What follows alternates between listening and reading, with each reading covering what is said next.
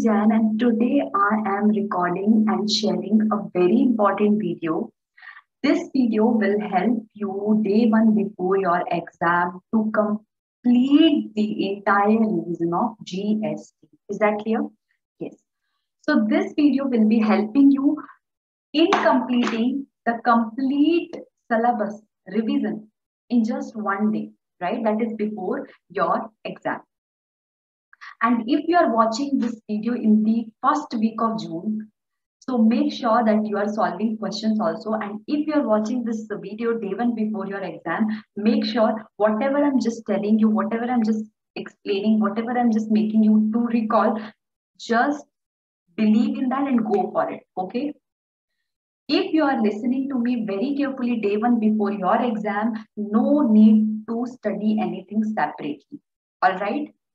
So I always say that whenever you go to write the exam, so by looking at the exam paper, you should not think from where this question came. It means I am assuring that if you are completing the revision of 100% syllabus day one before your exam, no one can stop you to score exemption in IDT.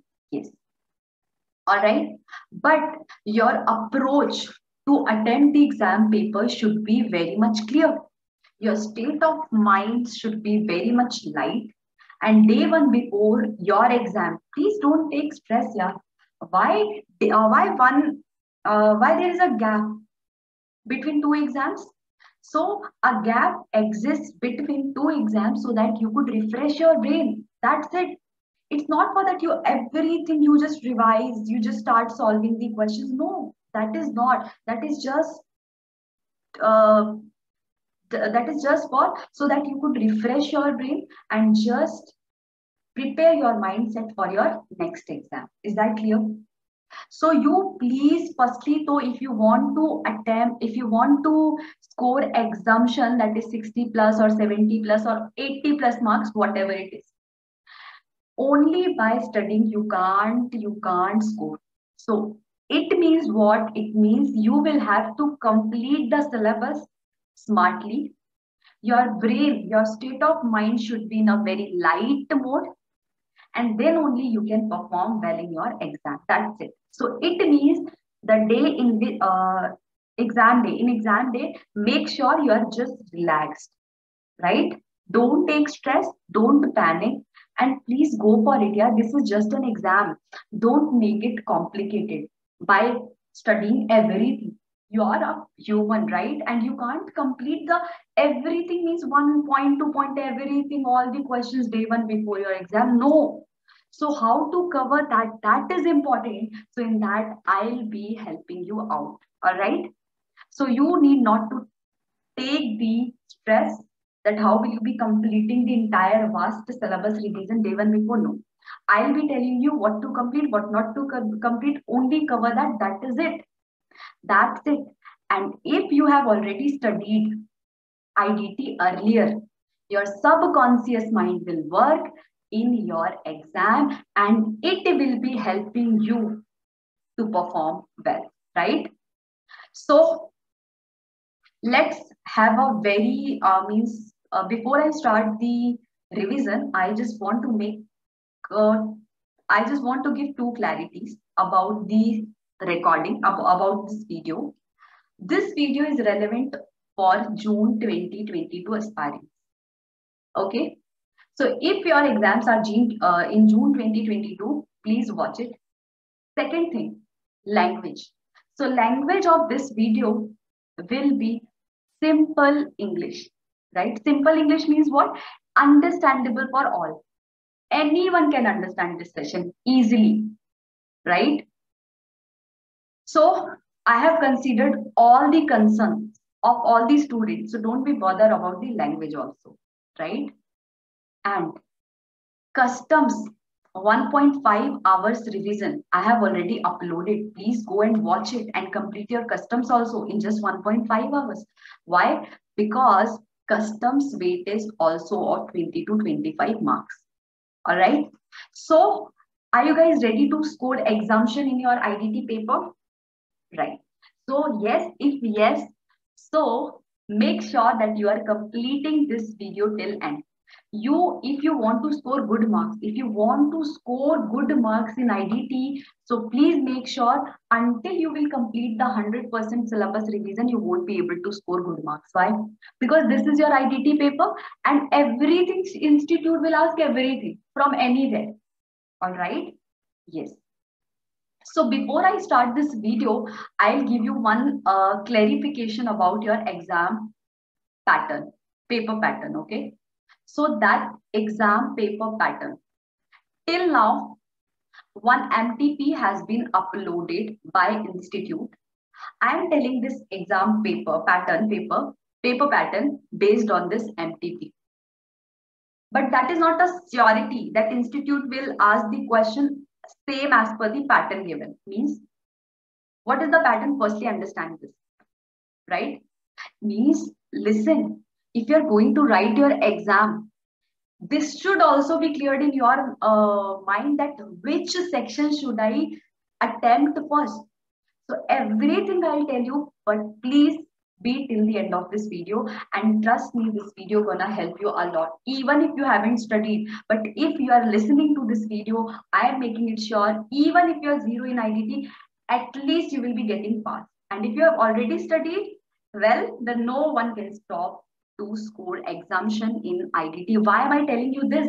Because day one before your exam, it is very much typical. It is a very big task to complete the entire revision of the syllabus.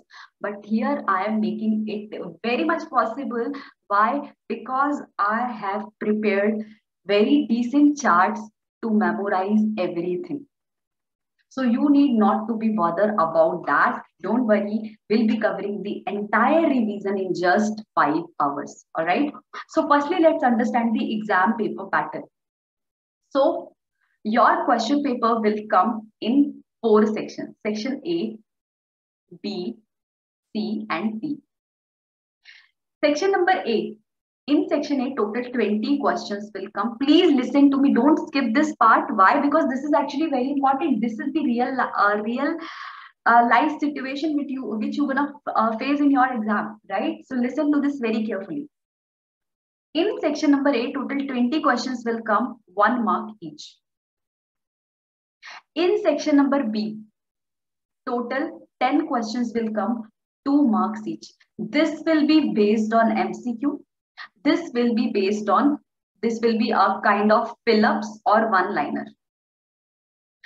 Section number C will be descriptive. Total 6 questions will come, and out of 6, any 4 questions you are supposed to attempt. Section number D will be one integrated case study.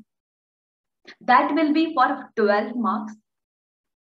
In this portion, I'll discuss each and every section in detail. Don't be bothered about, and I'll tell you how to attempt and what is the trick to score exemption in IDT paper. Yes, it is very easy to score exemption, not a big deal at intermediate level. Okay, so you are in CMA Inter, so you can score exemption easily. But please, you should know, I'm telling you, you can't crack any exam just by hard work, just by means day-night study, and just by studying you can't clear your exam. If you want to clear your exams, you will have to play smartly, because smart work will definitely help you to score good. All right? Yes. And please make sure that day one before your exam and in the month of exam, your brain is in a very light mode. All right? Please give some relax to your brain, yaar. It is not a robot, right? So pamper your brain as much as you can so that it could revert you back, right? Good. So listen, here, your section number 8, without wasting the time, let's understand the paper pattern. So your section number 8 will be of 20 marks, so 1 marks, 20 questions, 1 marks each. So that will be based on the MCQ. So total, complete, whatever the syllabus you have in IDT paper number 11, be it GST or custom. Complete mixed questions will come in this section. And trust me, this is very simple. If you have listened, if you have studied IDT once, you will be able to score 20 out of 20. Not a big deal. You can score. Yes. Because very basic questions come in section number A. Coming to section number B. One-liner or fill-ups questions will be there, like define, export, define, something like that, or one-liner, one word, like that questions will be there. Total 10 questions will be there for 2 marks each. It means your A and B section will be for 40 marks. Oh my God. And trust me, in your online center based exam, you are getting this as a jackpot. Why? Because in your online center based exam, you will have to type somewhere, right? So this is section A, section B requires less typing. Are you getting? So it means this A and B section you can complete in your first hour. Your paper will be of 3 hours, right? So in your first hour, you can complete, in fact, in less time. In 40 to 50 minutes, you can complete your A and B section. So make sure when you are going to write your IDT paper, so make sure firstly, don't read the question paper. No need to read the question paper. Start solving section number A and section number B. Because while writing the exam paper, time management is also a very important aspect. All right. So start solving A and B section in your first hour. And in your first hour itself, you are done with 40% of your exam paper. Isn't it a very interesting point? Isn't it a very interesting point that in your first hour, you are completing your 40 marks ka question paper? Oh my God, yes. Now, after I'm telling you, if you're going to exam, no, don't just get the once you logged in, you just start solving A and B without reading C, what is in C, what is in D. Forget about it. Start solving A and B. And in first hour, just make sure that you are done with your 40 marks paper. In your next hour, means 1 hour is done. In your this second hour, you come to section number C. And in section number C, total 6 questions will be there. And out of 6 questions, any 4 questions you are supposed to attempt. In 6 questions, they are giving that any 2 questions you can skip. Any 4 questions of your choice, just attempt that. So I will tell you that select any 4 questions in which you are 100% sure that yes, I can attempt this question and I can score well. So for descriptive portion, what will they do? How they will ask the question? They will give the space in the question and they will provide you the papers also. It means whatever the answer, for example, what is the net GST liability? Question came, what is the net GST liability? You have written 1 lakhs. Now how this 1 lakhs came?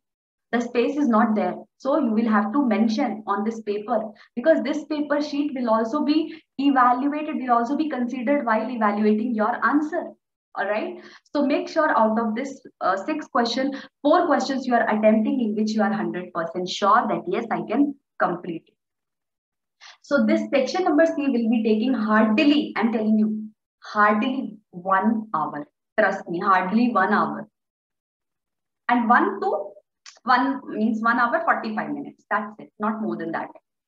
Then come to section number D. Section number D is an integrated case study based question for 12 marks. Oh my God, 12 marks. 1 question, 12 marks. How this question comes, I am telling you, section number D is the most simplest question of your paper. Why? Because section number D will be an integrated case study that is just for me. A big case study will be there, and now 4 questions will be there. 1, 2, 3, 4. And all 4 questions you will have to answer. These 4 questions will relate to the case study and you will have to answer. Right? So before you start reading any question, of exam, make sure you are reading the requirement first. What is the requirement of question? Understand that first, then start reading the question. So come to the last line of your question. see what is the requirement part, and then start reading your question. Similarly, in case study also, this is just a name for case study. I'll tell you how question comes in exam. Don't be bothered about that. And I am telling you, this question also you will be able to solve, and it will be taking hardly half an hour, not more than that. So 3 hours are very much enough to complete to attempt the, 3 hours are very much enough to attempt all the questions of your paper number 11. Is that clear? Yes. So I hope you understood how question comes in exam, how you will have to start attempting your paper. Don't panic, just go in exam. It's just an exam, right? And please, while writing your exam, please feel free, means don't panic here, right? Okay. So shall we proceed with, so let's start our complete, I am not sure, but yes, I can say that this video which I'm recording can be in 2 parts. So part 1 and in part 2. And one part is already uploaded, which is of customs, that is of 1.5 hours. If you haven't watched that, go and watch it. I have already shared the link of this customs in the description box. First part, this is first part. I might take a second part to record the video, right? Now, ma'am, what is this colored chart which you are referring in the revision video? This is colored chart. If you want to take it from the text of app, I have already provided the link in the description box. All right? Yes. So, are you guys ready to score exemption in paper number 11? Shall we proceed with? Just drink some water, just relax, and just start listening to me very carefully. That's it. You just listen to me very carefully. Everything will work in exam. But make sure when you are listening to me, you are there with me only. No phone means no any other activities, nothing. Just listen and be focused. Shall we proceed with? Yes. So here, starting with basic chapter introduction, ma'am, how question comes from this chapter. So listen, from this chapter, MCQs or fill-ups can be asked in exam, and other way, theory question can be asked in exam, right? So this is a very important, I can say, means for why it is an important topic, because in June 18 once in exam from this topic, total 24 marks question came. Can you imagine 24 marks from basic introduction chapter? And every student, normally students skip this chapter. So this time chances are there that question can be asked in exam. 1 or 2 definitely theory question can be asked, right? But let's cover the revision of this topic. Okay. So this is what? This is paper analysis sheet. I show you once. One chapter I show you, and remaining I have already uploaded on my Telegram group, so you can get it from there. So for with the help of that, you will be able to understand that what is A graded chapter, what is B graded chapter, what is C graded chapter. What is A, B, C grade chapter? I have already uploaded that on my Instagram ID of Instagram. Also, you can see it from there, right? Why ABC analysis? Because that helps to study smart. How? Because the weight of the chapter, for example, this is one chapter. This chapter is taking only 10 minutes to cover. And from this chapter, 10 marks question comes. And this is any other chapter. This will be taking 30 minutes to complete, and only 4 marks question will come. So which chapter will you be covering first? Obviously this chapter, right? So this is to be called as smart study. This is how you will be completing everything smartly. All right. So I show you how this paper analysis sheet I've made. You can see in June 18 from basic chapter, 2 questions came in exam for 5 marks each, and 14 marks MCQs and fill-ups came in exam. So total for 24 marks question came in exam from this particular chapter in June 18. Similarly, if you see in December 18, total 19 marks question came. If you see in June 19, no question came from this chapter. And if in December 19, you can see here, 7 marks, 1 question came. No MCQ, nothing.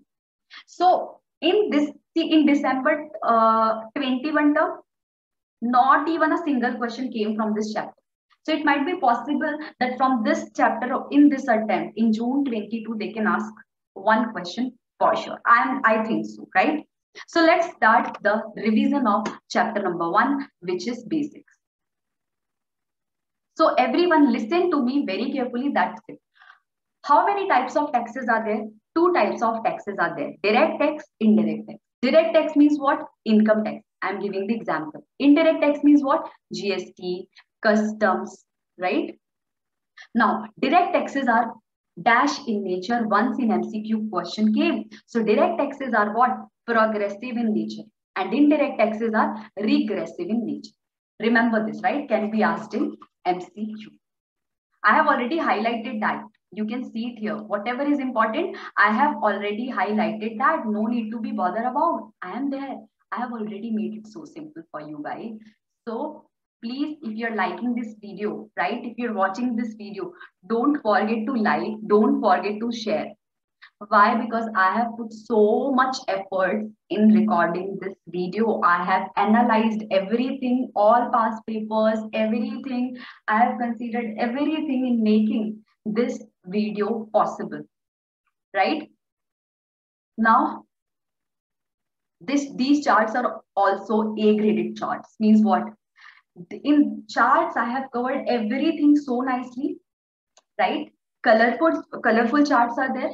So if you are watching this video in the first week of June, then definitely you should go for these charts. If you're watching this day one before, then no need, yeah, just listen because you don't have time to read the charts again, right?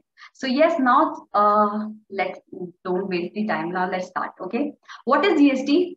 What is GST? Day one before, not day one. Actually, this is not my regular class. This is my revision class, which I am uploading on YouTube. So I should talk like in a different way. So listen, what is GST?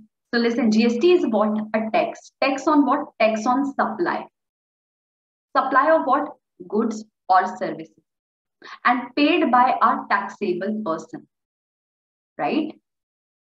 GST is the taxes on supply of goods or services except taxes on alcoholic liquor for human consumption. It means there is no GST on alcoholic liquor for human consumption. So GST is a tax on supply of goods or services or both except taxes on alcoholic liquor for human consumption paid by a taxable person at a maximum rate of 40%. So if in exam question will come, once already asked in exam, what is the maximum rate of GST? 40%. What is the maximum rate of CGST? 20%. What is the maximum rate of SGST or UTGST? 20%. What is the maximum rate of IGST? 40%. So before you answer, read it carefully. All right? Yes. So what is GST along with advantages of GST has already been asked in one exam, December 19 for 7 marks. All right. This is a very simple question. It will come. I hope you will be able to write. This is very simple. Now just listen. Just listen, right? Now, come to advantages of GST. This question already came along with what is GST in December 19 for 7 marks and in June 18 separately for 5 marks. What are the advantages of GST? GST is a what? One nation, one tax. GST is what? One nation, one tax. Right? Because of GST, removal of many other taxes. Right? Removal of cascading effect, increased ease of doing business, boost exports, creation of employment. These all are the what advantages of GST. Please read it carefully, can be asked in exam, right? So these all are the advantages of GST. Coming to next page here. Listen to me very carefully. Supply can be interstate or intrastate. What is intrastate? When supply is within same state or within same UT, then this is what intrastate. But if supply is between two different states or two different UTs or between one state or one UT, then we call it interstate. So whenever there is an interstate supply, always one tax will come, IGST. Whenever there is an intrastate supply, CGST will come plus SGST or UTGST. If supply is within the same state, then C plus S will come. If supply is within same UT, Union Territories, then C plus UT GST will come. That's it. Once in exam, in MCQ, question came. Whenever there is an interstate supply, means supply is between Bihar and Maharashtra, then which tax shall be levied? The answer is what? IGST. Is that clear? Yes. Now always remember, Delhi, Pondicherry and Jammu and Kashmir, they are what? They are though UTs, but for the purposes of GST. Since these UTs are state with the legislature, so it means here, here. If supply is within Delhi, then not you. C plus S will come, means for the purposes of GST, they have been assumed as what? State. Why? Because they are states with legislature, right? So your UT GST will not come. I hope you got it. Means Delhi, Puducherry and J&K will be treated as if they are state. That's it. What is need of GST? You can write it in your language. You can write it, what is the need of GST, dude? You can write it in your language, right? Now, there's eraser.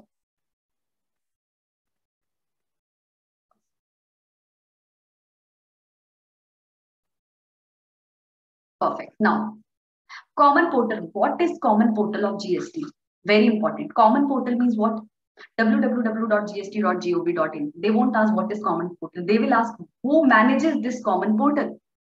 Who manages the common portal of GST? So GST network manages the common portal.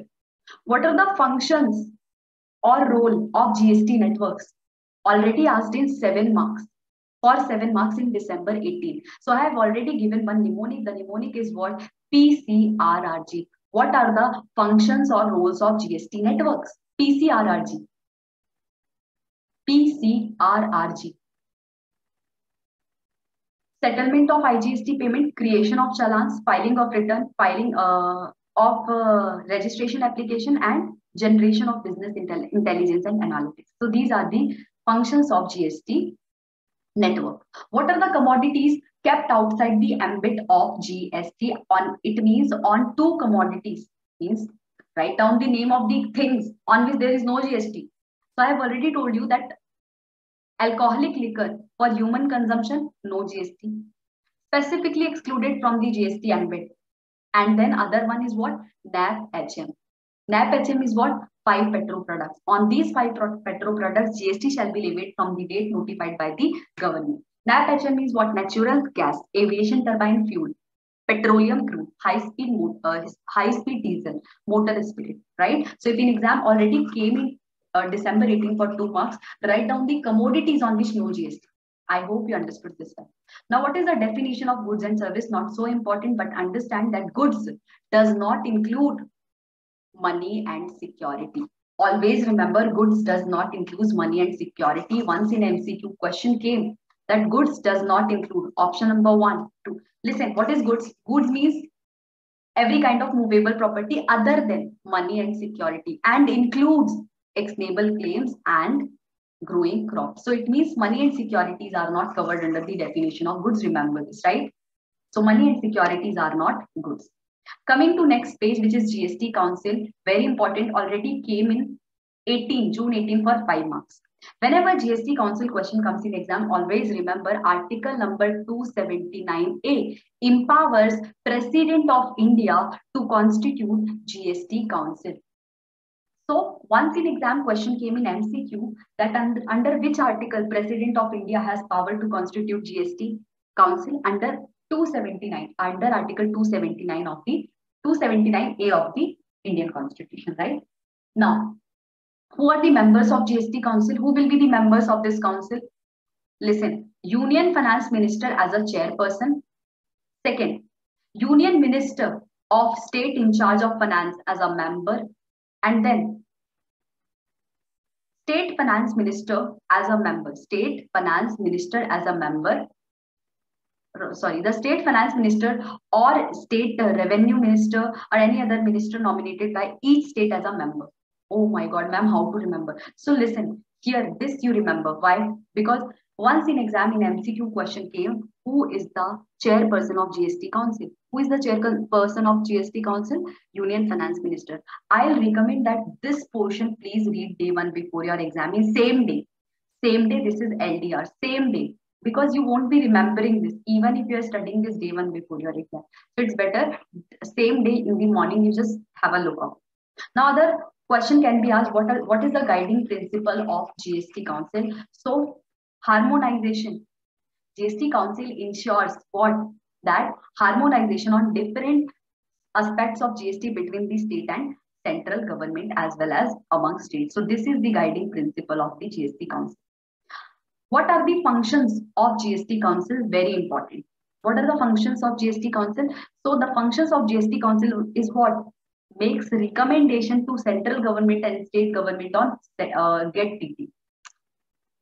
GST Council makes recommendation to central government and state government on get DT. This is mnemonic on GST legislation, including rules and notifications, exemption, threshold limit, dispute resolution, and tax rate.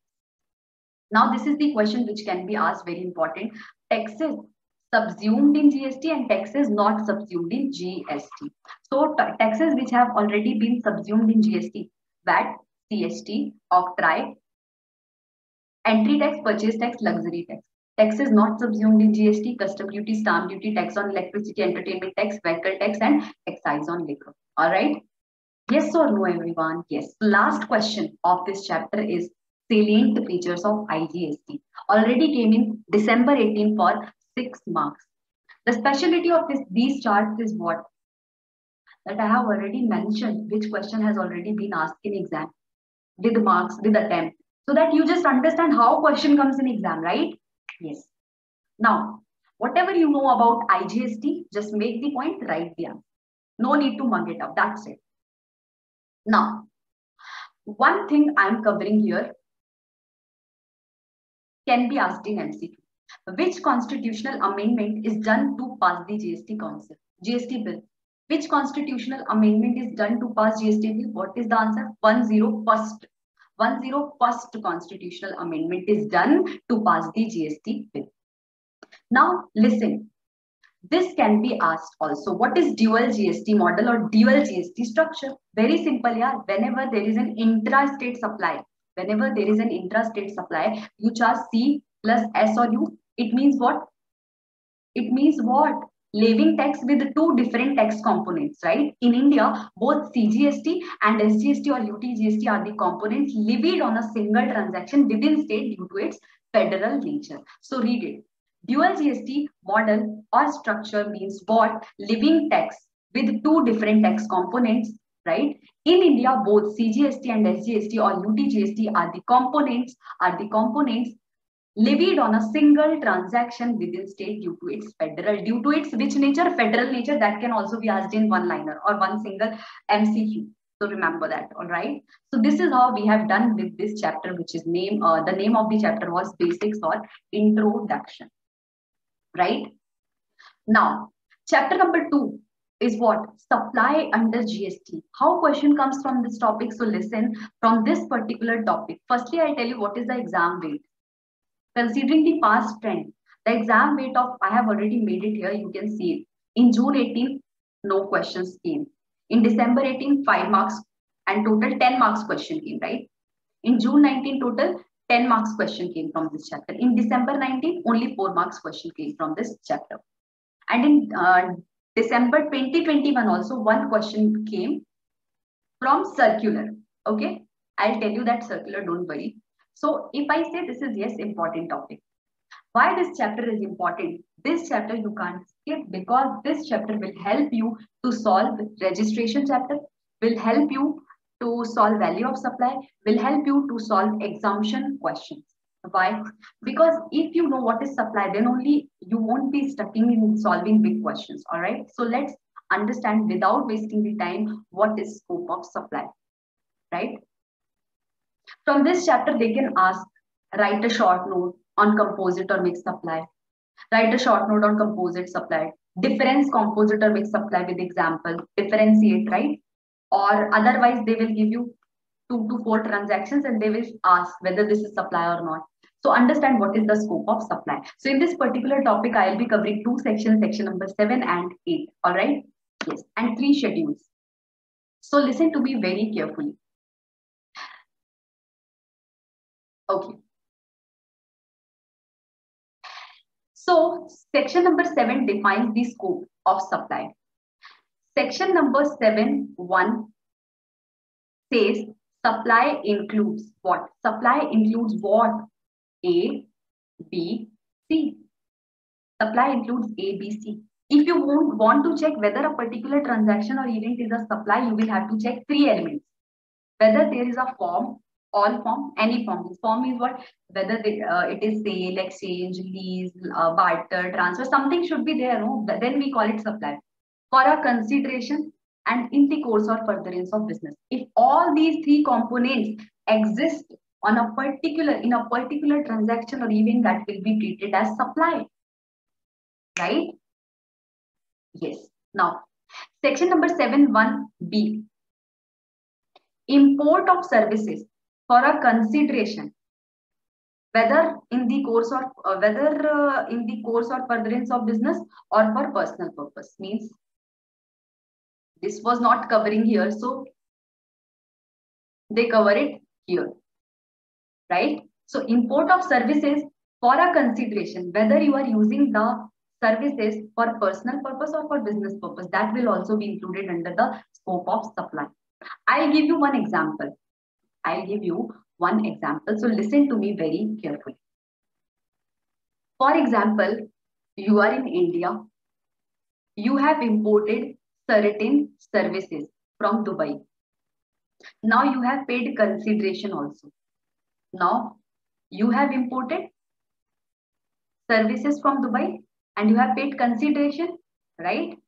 Now whatever services you have imported, for example, that is for personal purpose or for say business purpose. Then also it will be treated as import of service, that will be treated as supply, right? And on this supply you will have to pay GST under RCM being a recipient. That point again I'll cover in our RCM topic, don't worry. Now third, 4 activities even without consideration have been prescribed under schedule number 1 will be treated as supply even if no consideration is there. All right. So if you want to determine whether a particular transaction is supply or not, firstly check A. Then check if that is a case of import of service. Then if all these 3 elements like import of services for a consideration, whether or not for the business purpose, then it is also supply. If there is no consideration, then check whether the transaction is covered under 4 activities. If yes, then it will be supply as per schedule number 1. Otherwise not. All right. Yes. So now understand what is schedule number 1. Schedule 1 says that 4 activities can be asked. Direct question 1. Direct question can be asked.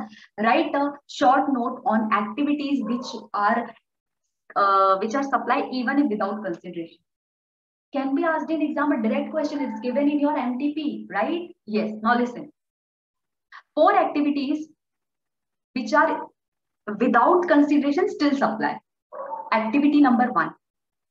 Permanent transfer or disposal of business asset on which ITC has been taken. What is this? Permanent transfer or disposal of business asset on which ITC has been taken. For example, this is you. One AC has been installed in your office. Now you are getting bored of your AC. Now you want to sell this AC. AC is your business asset.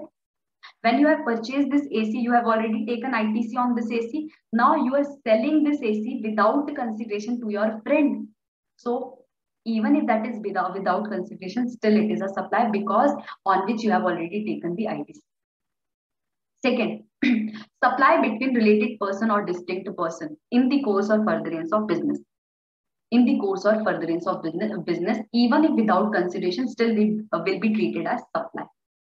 For example, this is factory of Mr. A and this is store of Mr. A. Here, toys manufacturing toys are manufacturing. Then after manufacturing, toys are sold from the store. So here, firstly, toys will be transferred from factory to store. That will be obviously without consideration. So still it will be treated as whenever supply is between related person or distinct person, it will be treated as supply if it is in the course or furtherance of business. Means what? From store you will be furthering selling it. No, this is your business, right? So related person means what? What is related person? Listen. Related person means what? Related person. They are related person, not so important. But employer are also related person. But remember, if here you will see, oh my God, what happened? If here you will see this. Gift is up to, if employer is giving gift to employee, if that amount is up to 50,000 per employee per year, then that will not be treated as supply. All right. Remember, this limit can be asked in MCQ. Up to 50,000, no supply. Means equal to 50,000 or less than 50,000, no supply. That's it. All right. Now coming to third activity. When supply is between principal or agent. Principal and agent. When principal supplies goods to agent and agent supplies goods on behalf of principal and issues invoice in his own name. If agent issues invoice in his own name and selling the goods to third person, then this supply, I'm talking about this, principal will be sending goods to agent free of cost without consideration, then this supply will be treated as supply if agent has the authority to issue invoice in his own name. If principal directly is issuing invoice, then this will not be treated. This transaction between principal and agent will not be treated as supply. Right? Can be vice versa also. No need to read this. Coming to import, fourth activity, importation of service. For example, this is person out of India and this is person in India. And person in India means person out of India supplies services in the course or furtherance of business to person in India. And this person out of India is a related person or distinct person. Means they both are a related person and distinct person, then even if that is without consideration, will be treated as supply as per schedule number 1. So remember, let's have a quick recap because can be asked in exam. In schedule number 1, listen, I'll give you a quick recap. Don't worry, I'm there, right? No need to be bothered about. Supply includes section number 7(1), A, B, and C. All form for a consideration in the course or furtherance of business. If in a particular transaction these three elements exist, that is a supply. Right? Otherwise, that is not the supply unless until covered in B or C. B says import of services for a consideration whether or not, whether for business purpose or for personal purpose. That is also supply. Third, 4 activities covered under schedule 1, even if without consideration, still supply. Right? Yes. So what are the 4 activities covered in schedule 1? Permanent transfer or disposal of business asset on which ITC has been availed. Second, supply between related person or distinct person in the course or furtherance of business, but remember that 50,000 ka limit. All right. Third, means up to 50,000. If employer is giving gift to employee and the value is up to, because employer are also relative, right? So 50,000, then no GST, no supply. Third, supply between principal and agent. It will be treated as supply even if without consideration if agent has the authority to issue invoice in his own name. To whom? To third party. Fourth, import of services from related person or distinct person in the course or furtherance of business without consideration, still it is a supply, right? So in exam, make sure that if any transaction will come, whether it is a supply or not, remember this. That's it, right? Now, once you have determined that a particular transaction is a supply as per section number 7.1. Then 7.1a says that this is supply. You have already identified that this transaction is supply, then it will be treated as supply of goods or supply of service. Either it will be a supply of goods or it will be a supply of service. So that has been described under schedule number 2. It means what? Supposingly, I am selling you mouse. I am supplying you mouse. This is what supply of goods. But now, for example, second example, if I'm not supplying you mouse, instead I'm giving you mouse to use on rent, then this is supply of service. I am providing you services, right? So here, what is supply of goods? What is supply of service? It is general point. After seeing one particular transaction, you will be able to identify that yes, this is supply of goods, this is supply of services. I have already provided this list, no need to read this. But always remember job work. Job work means what? Processing or treating someone's good. For example, you went to a tailor with one cut piece and tailor stitched the shirt. Then tailor is giving you shirt. This is supply of goods or supply of services. Obviously, tailor is not selling you shirt. He has just given what? Stitching services. So here this is what? Supply of service. Similarly, work contract services, supply of service.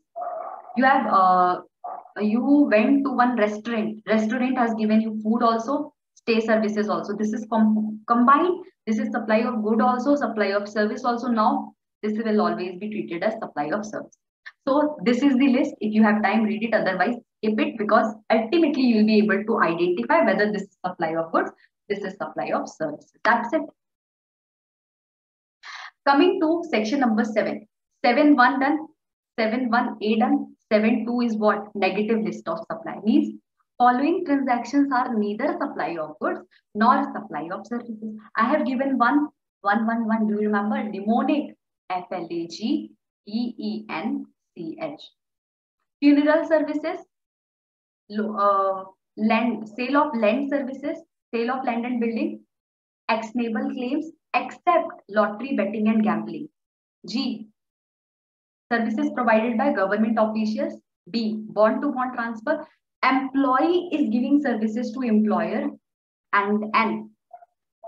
Supply of goods from one non-taxable territory to another non-taxable territory without bringing it to India. C. Court or tribunal services. H. High seas. All these are what? Neither supply of goods nor supply of services. So if this has been defined under, these all activities are given under schedule number 3. Got it? So if in exam, question will come, write down the negative list of supply. Will you be able to write? Yes. This is the negative list of supply. Means on these transactions, these all are neither supply of goods nor supply of services. I have already given the remark. I have already given the mnemonic, right? So this is so simple. Only remember the full form. That's it. Now one more thing is there. What is that? This. Activities or transactions under Article 243G and 243W, which is Panchayat and Municipality activity and alcohol liquor license. These are also neither supply of goods nor supply of services. Now last. What is composite and mixed supply? Already came in these attempts. What is composite supply? I have already given the example of mobile and charger. Composite supply means what? Two or more supply which are naturally bundled. If you will go to purchase mobile, they will give you charger also. Why? Because they can't work independently. Means they are in conjunction with each other. One of which is principal supply. You went to purchase mobile, right? So that is what? Purchase of mobile is what? Principal supply. You didn't go to purchase charger, right? So purchase of mobile is what? Principal supply. Tax rate shall be applicable. On this supply, tax rate will be applicable. Which rate? The rate of principal supply. Example, I have already given. What is mixed supply? This is also consists of two or more supply, which is not naturally bundled. Someone is selling you spoon with soap. That is not naturally bundled, right? Can be supplied independently, still supplied together. Tax rate. So tax rate applicable to the supply that attracts highest rate. Here this is highest rate. Here it is principal rate. So for example, this is combo. For this rate is 0%. for this 8%, for this 28%, for this 10%, this is exempted. So on this composite supply, the rate will be applicable highest rate. All right. So done and dusted. Chapter number supply, scope of supply is done and dusted. These are few circulars just for reading. Just for reading. No need to read it day one before your exam. Now coming to next chapter. Shall we proceed with, guys?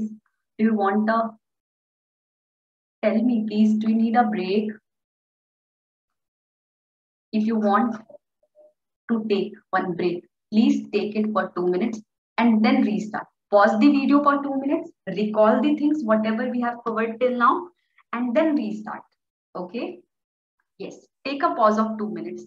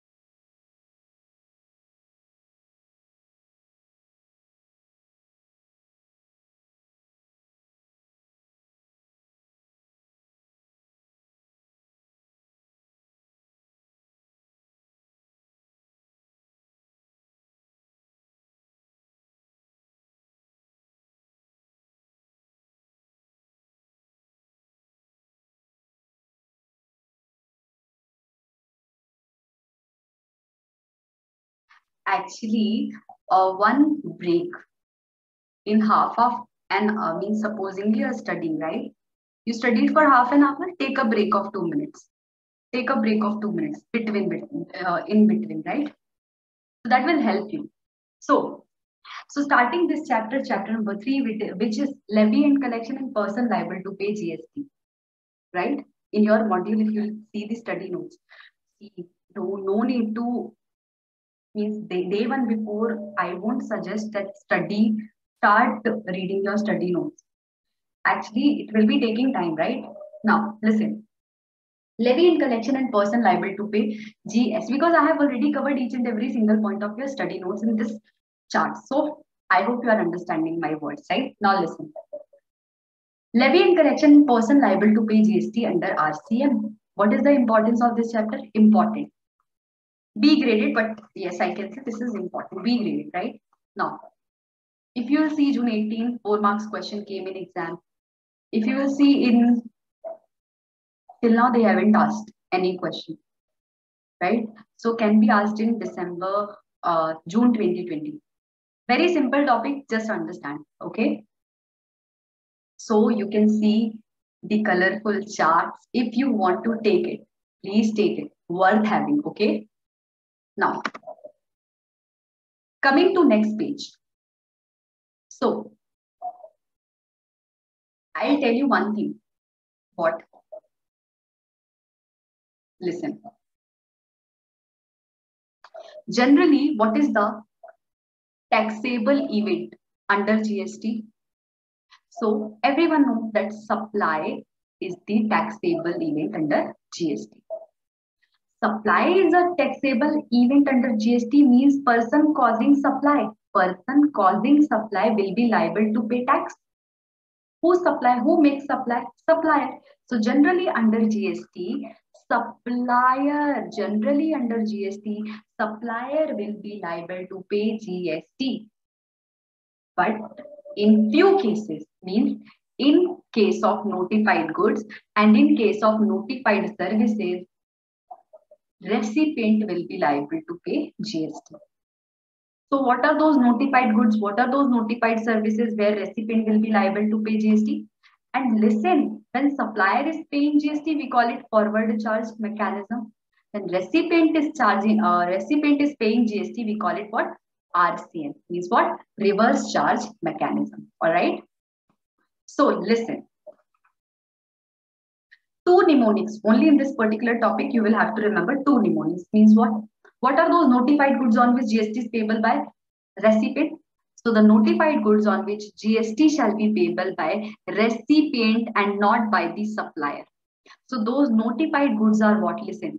C square, T square plus.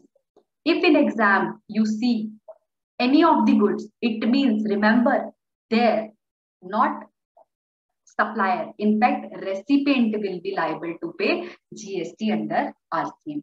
All right. See, cashew nuts not shelled or peeled. Cashew nuts not shelled or peeled. Second C, raw cotton. T, tendu leaf, both. Tobacco leaves. P, priority sector lending certificate. L, lottery tickets. U, used goods. S, scrap.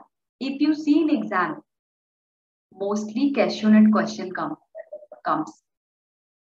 Right? They will give you one question and they'll calculate, they'll ask who will be liable to pay GST and what will be the net GST liability. We'll do one question, don't worry. Already came in once, already came in June 18, I'll tell you. So if in exam you see any of the supplier of goods, remember that in that case, not supplier but recipient will be liable to pay GST under RCM. What are those goods? Cashew nuts, not peeled or shelled. Raw cashew nut. Always remember, raw cashew nuts, not shelled or peeled. If that is peeled or shelled, then supplier will be liable to pay GST. Then RCM will not come. Okay.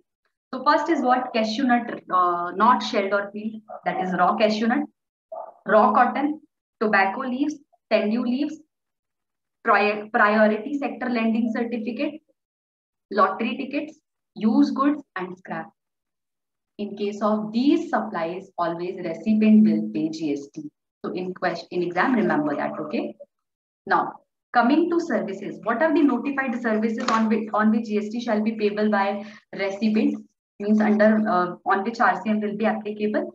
So that the mnemonic to remember notified services. For notified goods, it was what? C square, T square plus. And for what are the notified services where GST shall be payable by recipient? So it is what? B diagrams. B diagrams plus 4 other services. All right. B diagrams plus 4 other services. Last S I didn't tell you, no? You S what was S? S was silk yarn. Okay. S was silk yarn. Used goods and last S I don't remember what did I tell you, but last S is what? Silk yarn in case of goods. All right. So B means what? Business facilitator. Business facilitator supplying goods to banking company. Business facilitator supplying services to banking company. Everyone, you tell me who is supplier? Business facilitator. Who is recipient? Banking company. Who will pay GST? Banking company under RCM. Similarly, come to D. We have 2 Ds here. Okay. We have 2 Ds here. One D is what? Director. Director is supplying services to whom? Company or body corporate. Then who is supplier? Director. Who is recipient? Company or body corporate. Always remember, company or body corporate will pay GST under RCM, being a recipient. Because I am teaching you RCM, no? Reverse charge mechanism. Second,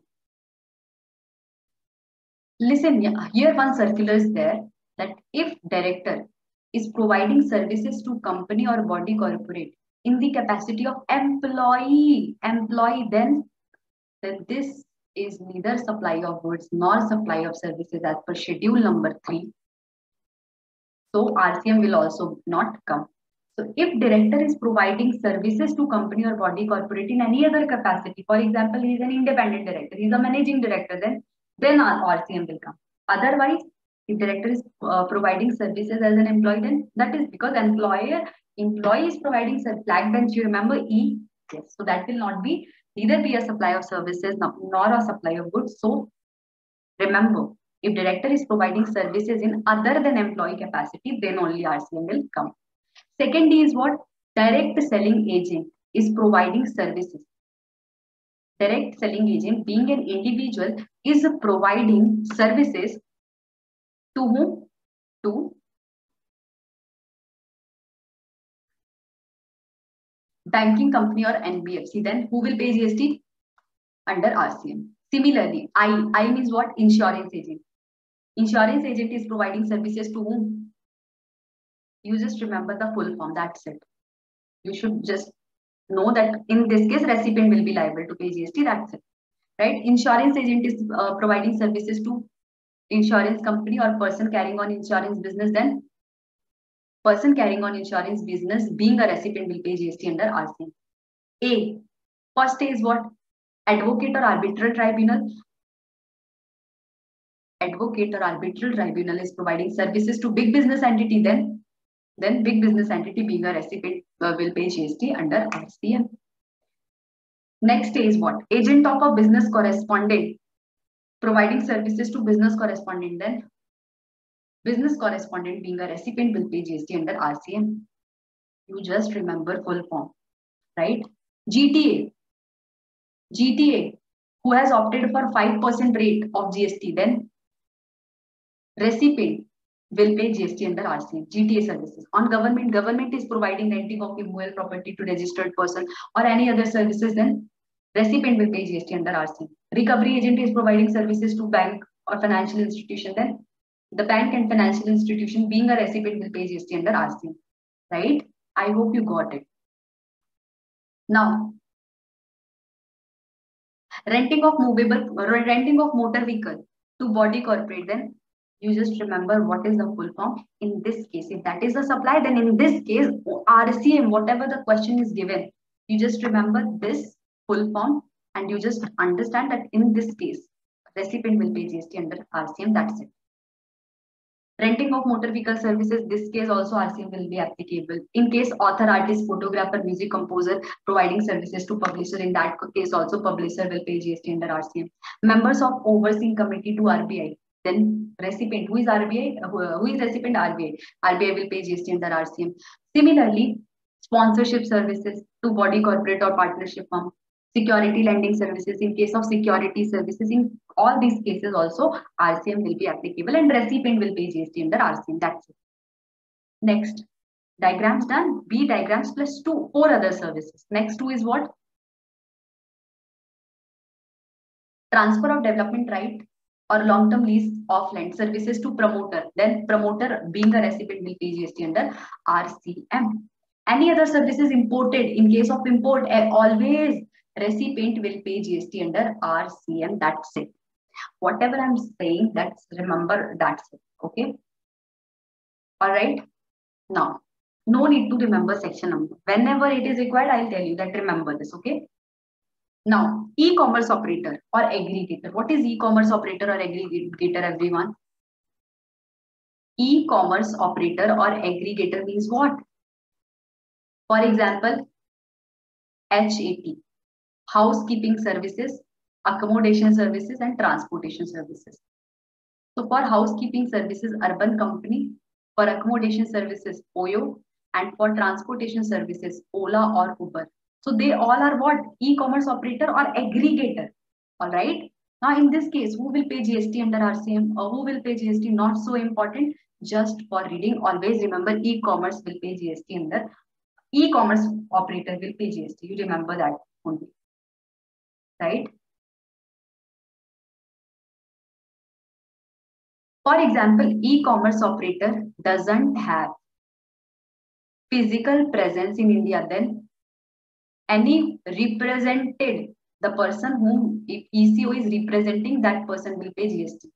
For example, there is no physical presence also, no representative also, then ECO will appoint one person to pay GST. I hope you got it, okay? So this is just for reading concept. You can read it and you can see the example. I have already given it just for reading. That's it. So the question which I was talking about this question came in exam once. So let's have a quick overview of this question. Farmer sold cashew nuts not peeled or shelled to Messrs. Rajesh International. Who is supplier? Farmer. Who is recipient? Rajesh International. You know, in this case, RCM will be applicable and recipient will pay GST.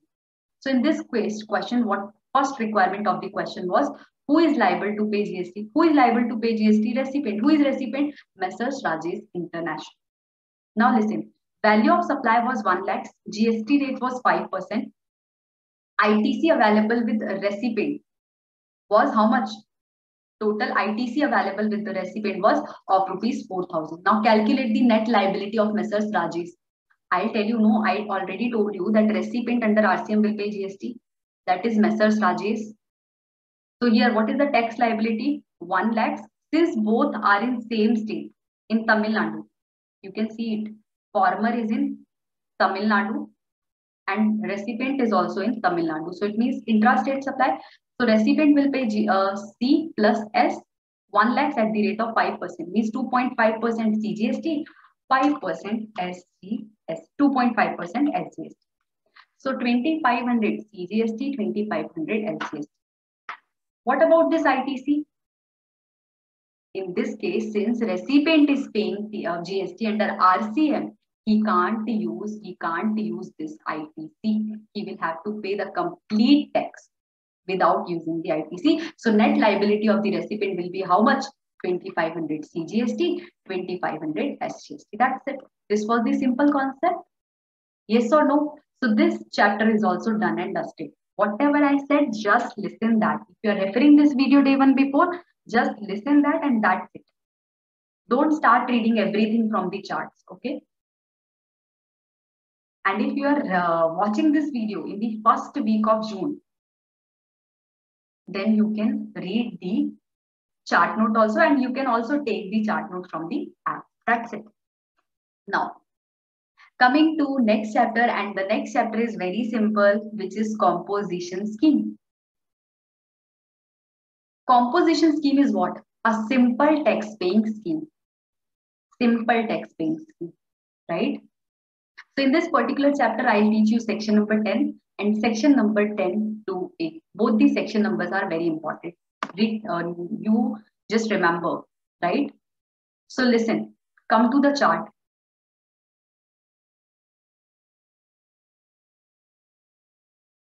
Composition scheme. Firstly, I'll teach you section number 10. Composition scheme. So this is a simple tax paying scheme, right? Who is eligible to opt for composition scheme? Any manufacturer, trader or restaurant or catering services, right? Who is not disqualified, means who is not ineligible. Who are eligible? Who are ineligible from composition? MINES. People are ineligible. So I told you that if any person who is a manufacturer or a trader or a restaurant or catering service provider, which who is not covered under ineligibility, that is under MINES, then he will be eligible for composition scheme provided his aggregate turnover of preceding financial year is up to 1.5 CR or 75 lakhs. Listen, this is very important. For example, this is manufacturer or trader or restaurant and catering service provider.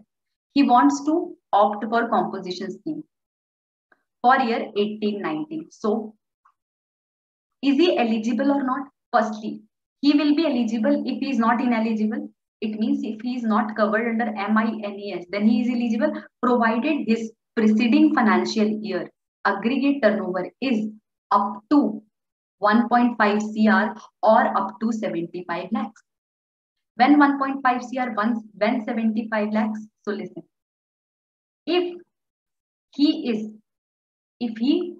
belongs from mentor state, then take 75 lakhs. If he belongs from Bhoja state, take 1.5 CR. Right? Means what? Manipur, Mizoram, Meghalaya, Arunachal Pradesh, Nagaland, Tripura, Uttarakhand, Sikkim, Himachal Pradesh, other states like Kerala, Tamil Nadu, MP, CG, Delhi, Maharashtra, J&K, and Assam. Right? So, if this person will be eligible for composition if in preceding financial, for example, he wants to opt for 18-19, then preceding 17-18 preceding financial year aggregate turnover is up to 1.5 CR or 75 lakhs. 1.5 CR check in case of Hoja state and this check in case of mentor state. Then he will be eligible to opt for composition in year 18-19. What is the here? Don't get confused. This is Arunachal Pradesh. This is Assam. This A is in of Arunachal Pradesh is of Mentasi and Assam is of Ojai. Small word. So big word, big word. Limit 75 lakhs, small limit, big word. 1.5 CR, big limit, small word. So this is how you'll have to remember that so that you just don't face the confusion in exam center. Now, what is aggregate turnover? A very important topic, very important thing actually. What is aggregate turnover? So remember, aggregate turnover includes TIE square, taxable supplies, inter or intrastate supplies, exempt supplies, export supplies. But aggregate turnover does not include, means excludes all GST taxes, any inward supply on which you are paying taxes under RCM, any interest income. Interest income will not be included in the aggregate turnover, right? That's it. This is important. Remember this, okay? Now, few important points that I'll tell you that you should know. You should just remember day one before your example. Aggregate turnover is to be checked pan-India basis, okay? Supplier cannot opt normal scheme for one state and composition scheme for another state. Remember this, very important. Composite supplier cannot avail any ITC. He cannot issue any tax invoice, but he can issue bill of supply already asked in 1 marks. Remember this, okay? All right. Now, no need to give intimation in each state to opt for composition, right? No need to give intimation. Separate intimation is not required. That's it. Now, what will be the rate? At what rate composite supplier will be paying GST? So if he is a manufacturer, then 0.5% of turnover CGST, 0.5% of turnover SGST. If he is a trader, then 0.5% of taxable turnover CGST, 0.5% of taxable turnover SGST. Restaurant or catering service provided 2.5% of turnover, 2.5% of turnover C and S rates.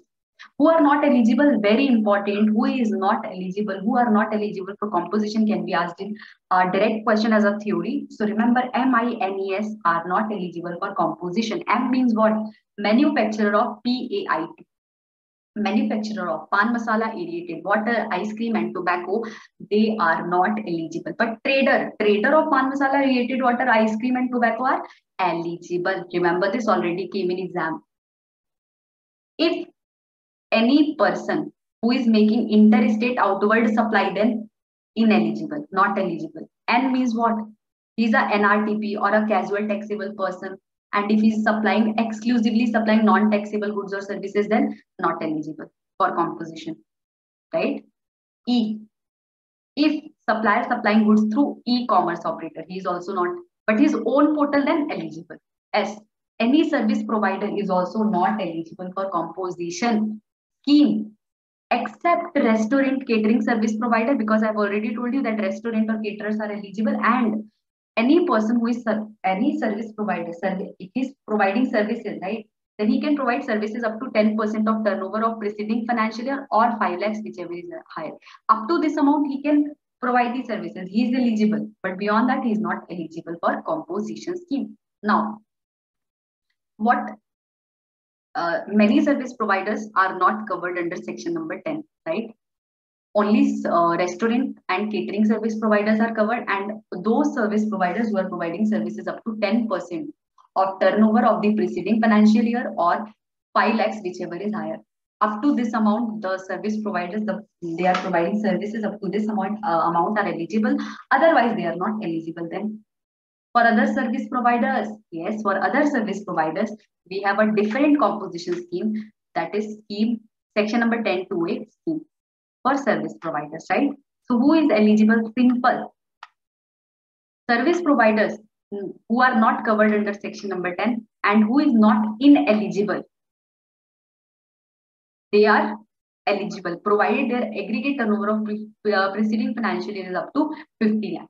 What will be the rate of tax? For service provider, rate of tax will be 3% of turnover CGST, 3% of turnover SGST. Here this 50 lakhs ka limit is for all the states.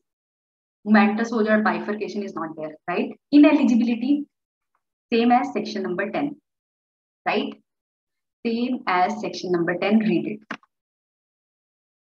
Now, various forms for composite supplier. Not so important, not so important. Only CMP 08, payment of tax. Whenever composite supplier makes the payment of tax, he makes the payment by using CMP 08, that's it. Now, shall we proceed with a different topic? So the next topic is what? The next topic of revision is section number. In this particular topic, I'll teach you 12, 13 and 14. In this topic total, we have 12, section number 13 and section number 14. Guys, are you getting bored? Please don't. Please, at least if you're not studying anything, don't study. I won't say to study anything, but at least listen this video.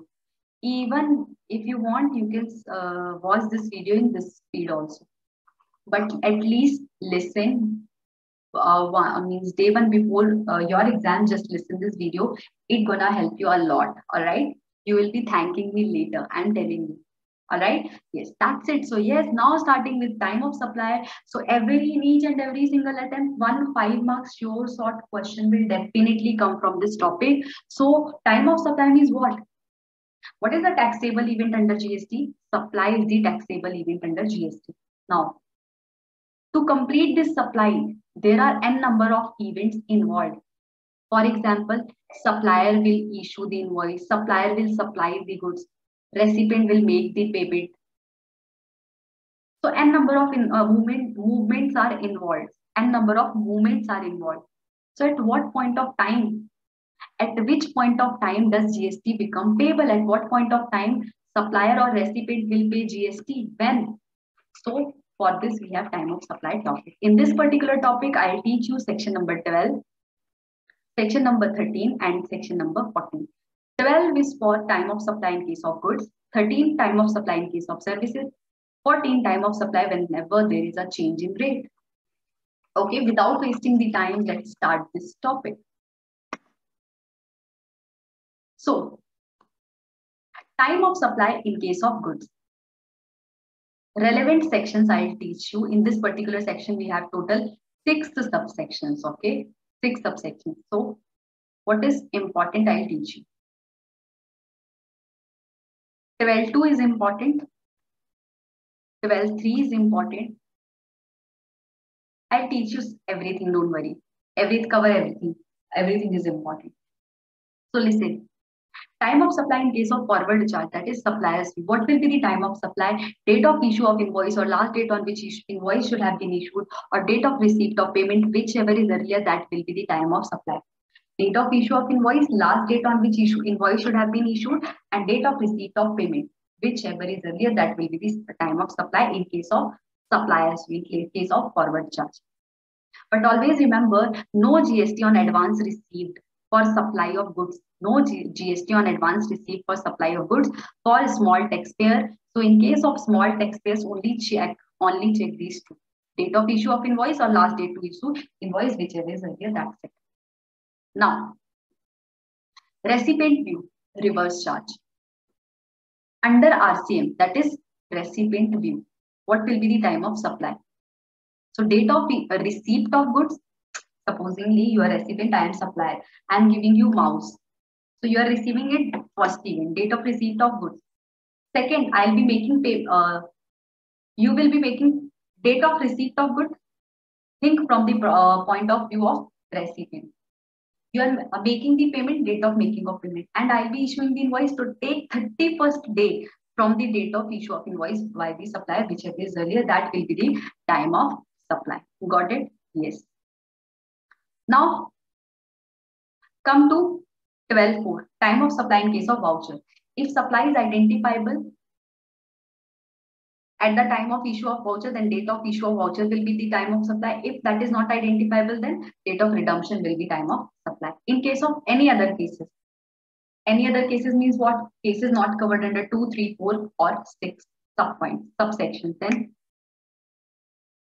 due date of return if you are a registered person, and date of payment of tax if you are an unregistered person, that will be the time of supply. In case of IPL, interest, penalty, late fees, that is addition in value, date of receipt of interest, penalty or late fees will be what? Time of supply. So in this section number 12.2 is very important, 12.3 is very important. These two sections are very, very, very important. Come to notes. Last date to issue invoice means when the invoice should have been issued. So listen, this is important. If supply involves movement of goods, then on or before the removal of goods, the invoice should have been issued, right? That's it. Remaining parts I'll be covering in tax invoice chapter. Date of receipt of payment is what? If only one date is given, then that is okay. If two dates are given, for example, date of entry in book or date of credit in bank account, two dates are given, then take whichever is earlier as a date of receipt of payment. Date of making payment is what? Date of entry and date of debit. Here it was credit because receiving the payment, right? Take whichever is earlier. That's it. Yes or no? Yes. Now coming to section number 13, which is time of supply in case of services. That is also important. Here also we have total 6 subsections. So 4, 5 and 6 as it is. Copy paste it as I taught you in section number 12. No, same. So what is important? 13 and 32 and 33. What will be the time of supply in case of services? In case of forward charge, which is supplier's fee. So simple. If invoice is issued on time, when invoice will be assumed that it is issued on time, when it is issued within 30 days. Very important, already came in exam in MCQ. Within 30 days from the date of supply and 45 days in case of insurance company, banking company and financial institution including NBFC.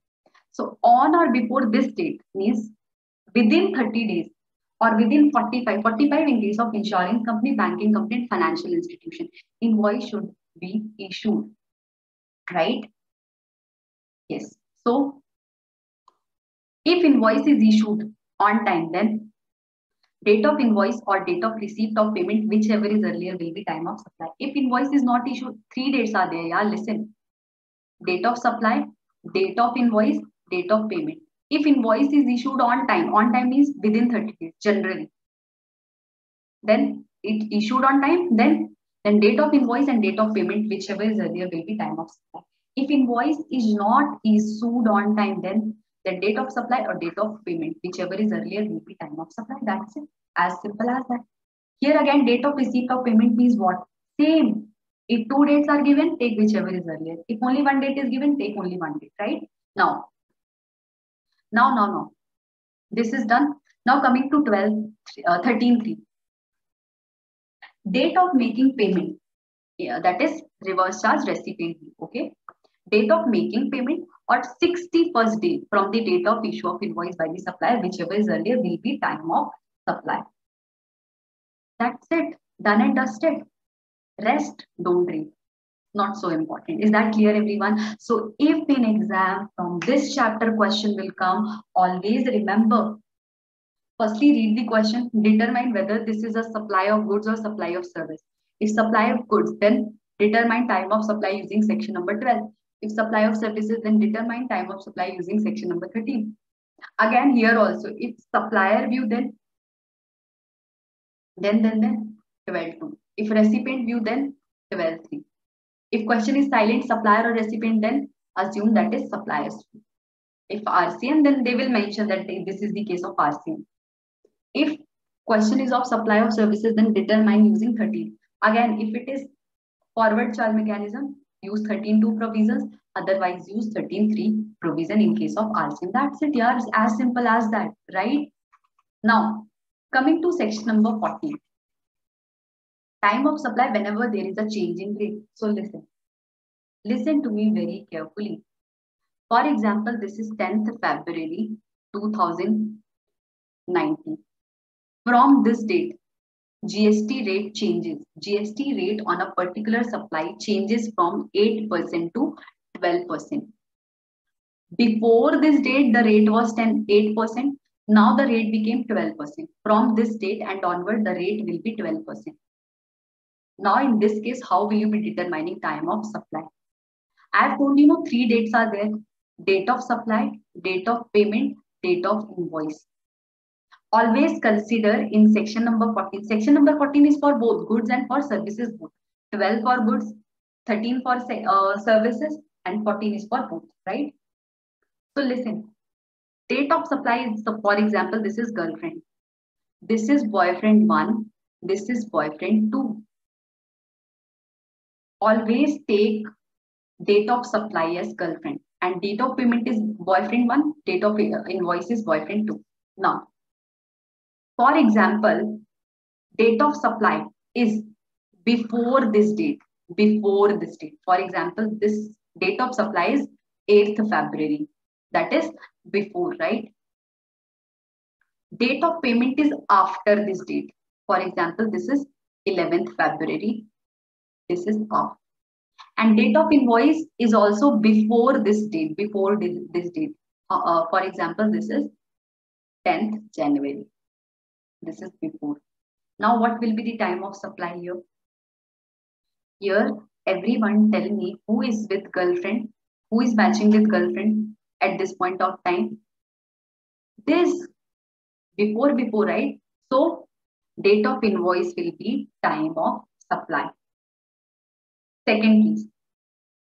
For example, this date of supply is before this date. Date of payment is also before this date. Before this date. Before which date? Before change in rate date. Okay. This is after then. Who is with girlfriend now? This date of payment. Date of payment will be what? Time of supply. Coming to third case. When date of supply is before, this is after and this is also after. Then at this point of time, who is with girlfriend? No one. So who will come first? Boyfriend 1 or boyfriend 2? Who will come first? Means whichever is earlier, that will be. Means date of payment or date of invoice, whichever is earlier, that will be the time of supply. Case number 4. Supposingly, this is after, this is before, this is after, then this is matching with girlfriend. It means what? Date of invoice will be time of supply. Similarly, I have already given this here, right? So this is so simple. Will you be able to answer? Yes. So this you can see. Now, for example, your time of supply ka answer is on or after this date. For example, your time of supply answer is 15th February 2019. Now the question here is, which tax rate will be applicable? 12% or 8%? 12%. Because from this date, rate changes. No. If, for example, rate of GST is 10th January, then this rate will come. This will be the effective date, right? That's it. That's it. Now here, everything I have already covered in note. All you have to read is what this point is important.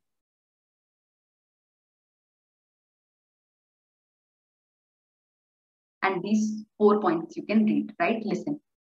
Generally, date of payment is what?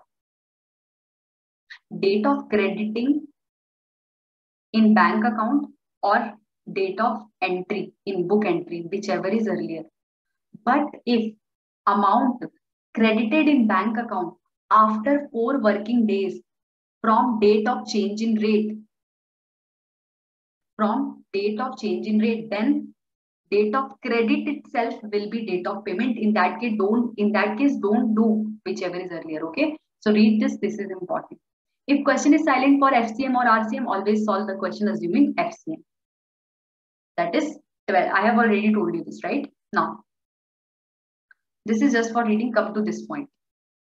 When excess advance amount received over and above invoice value does not exceed 1000, then supplier has an option to treat the time of supply to the extent of such excess amount, either date of invoice or date of payment. What does it mean? For example, this is supplier and this is who recipient. Now the invoice was of rupees 5000, but this person has collected the advance from this person of rupees 5800. So here what is happening? Excess advance. How much is excess advance? 800. If excess amount received over and above the invoice value does not exceed 1000, yes, this is not exceeding 1000, then for this excess 800, what will be the time of supply? So here supplier has the option that he can treat time of supply to the extent of this advance, either date of invoice or date of payment. That's it, right? Now everyone listen. Time of supply means what? Time of supply means you becomes liable to pay GST. So what is the due date of making payment? Due date of making payment of GST is what?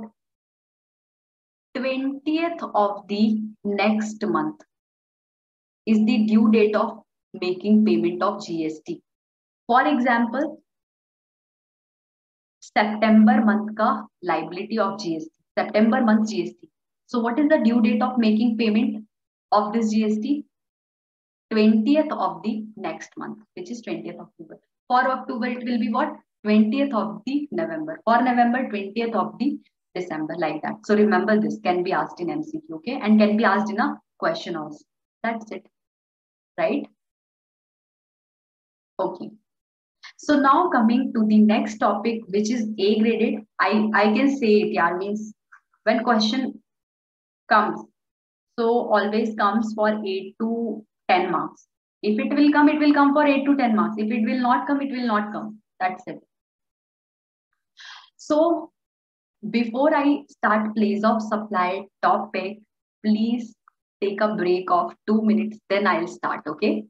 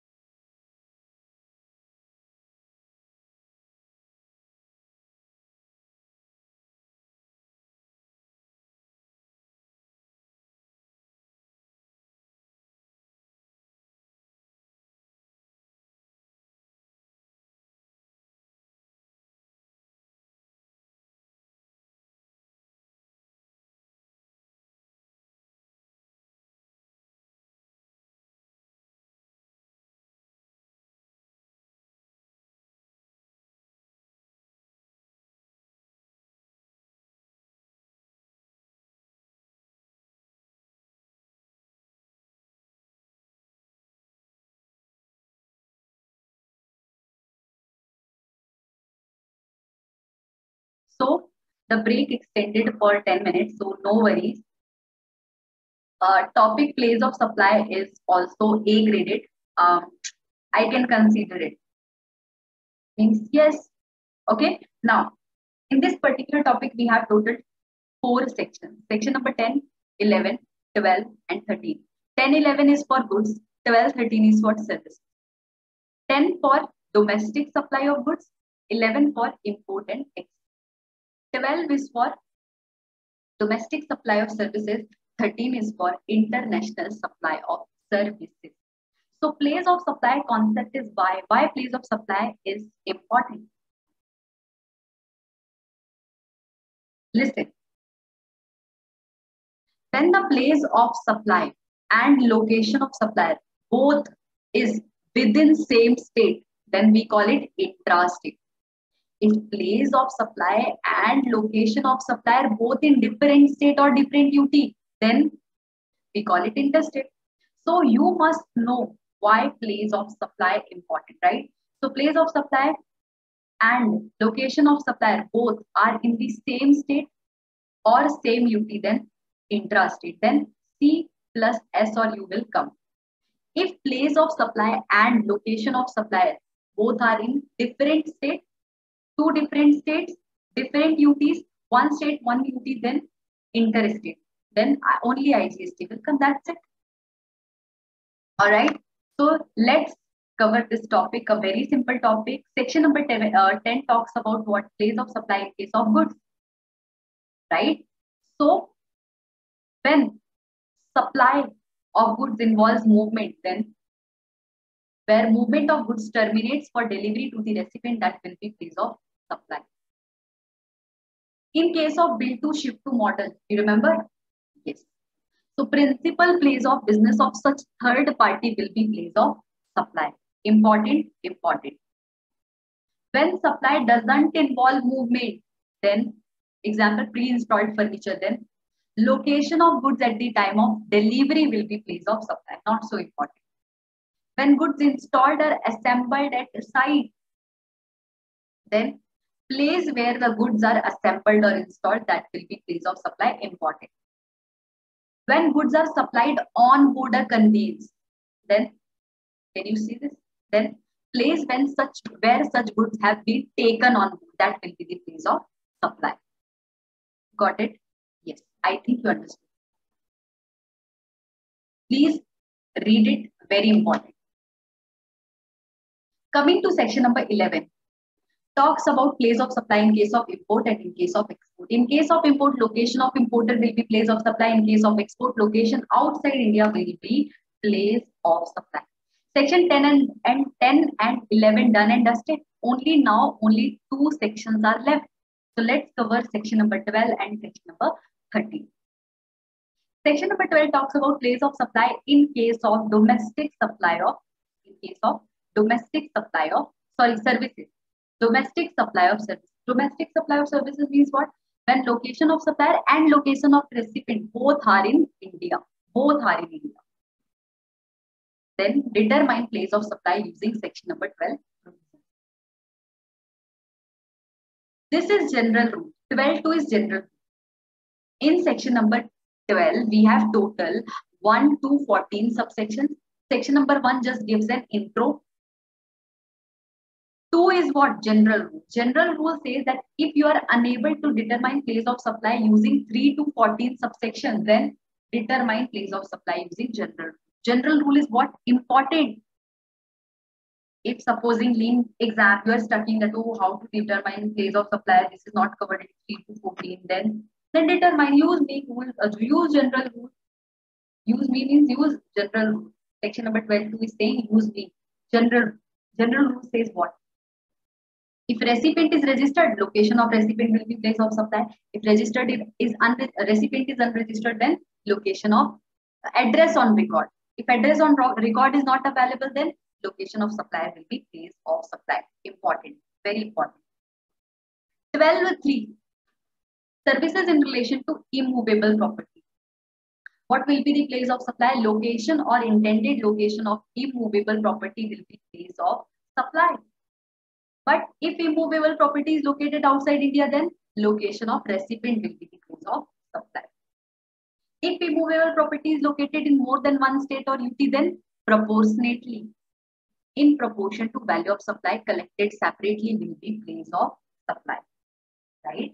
I'll give you one example. Listen. In case of services which are in relation to immovable property, for example, any service which is in relation to, for example, interior designing, exterior designing, or hotel accommodation services, which is in relation to immovable property. What will be the place of supply? Where immovable property is located or intended to be located. If that is located or intended to be located outside India, then location of recipient will be place of supply. If immovable property is located in more than one state, then in proportion to value collected separately. I am giving you example. Why? Because already came in exam. Listen. For example, this is Sharanya. Sharanya is in Chennai, in Tamil Nadu. She is what? One interior designer. Now this is Sharanya's customer who is in Maharashtra. Now this person wants interior decoration services for his property which is located in Dehradun. In that case, what will be the place of supply? First point. Place of supply in case of services which is in relation to immovable property will be what? Location or intended location of immovable property. What will be the place of supply then? Dehradun, where immovable property is located. Second point. For example, this is Saranya again in Chennai in Tamil Nadu. Right? Now, she is an interior designer. Now, this is customer who is in Mumbai. Now, he wants interior designing services for his property which is located at Dubai. Then, when immovable property is located outside India, then location of recipient which is Maharashtra. Maharashtra will be place of supply. So here, location of supplier is in Tamil Nadu. Location of recipient is Maharashtra. Both are in different states. Then IGST will come. How question comes in exam? They will give you 2 to 4 transactions. You will have to determine what is the place of supply. They'll twist the question, but make sure you just stick to the provision. Whatever question they are giving, you just understand from which provision the question came. That will be the answer. What will be the answer? Whatever is given in the provision. That's it. For example, immovable property is located in more than one state. Then each such state in the proportion of value of supply collected separately will be the place of supply. That's it. Now, 12.4. Performance-based services. For example, healthcare, restaurant, personal grooming, catering, fitness and beauty treatment. For performance-based services, what will be the place of supply? Where such services are actually performed. In case of 12.5 talks about training and performance appraisal services.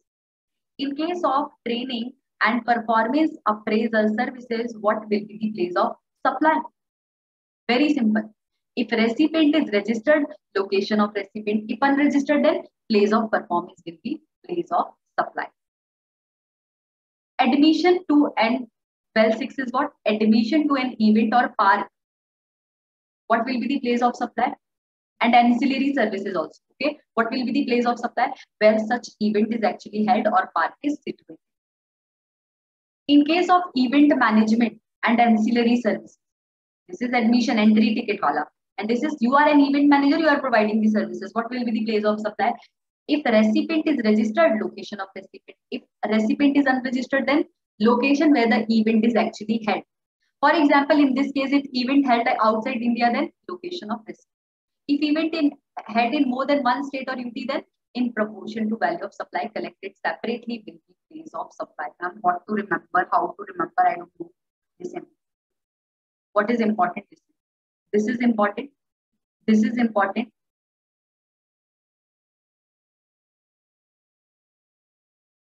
This 12.7 is important.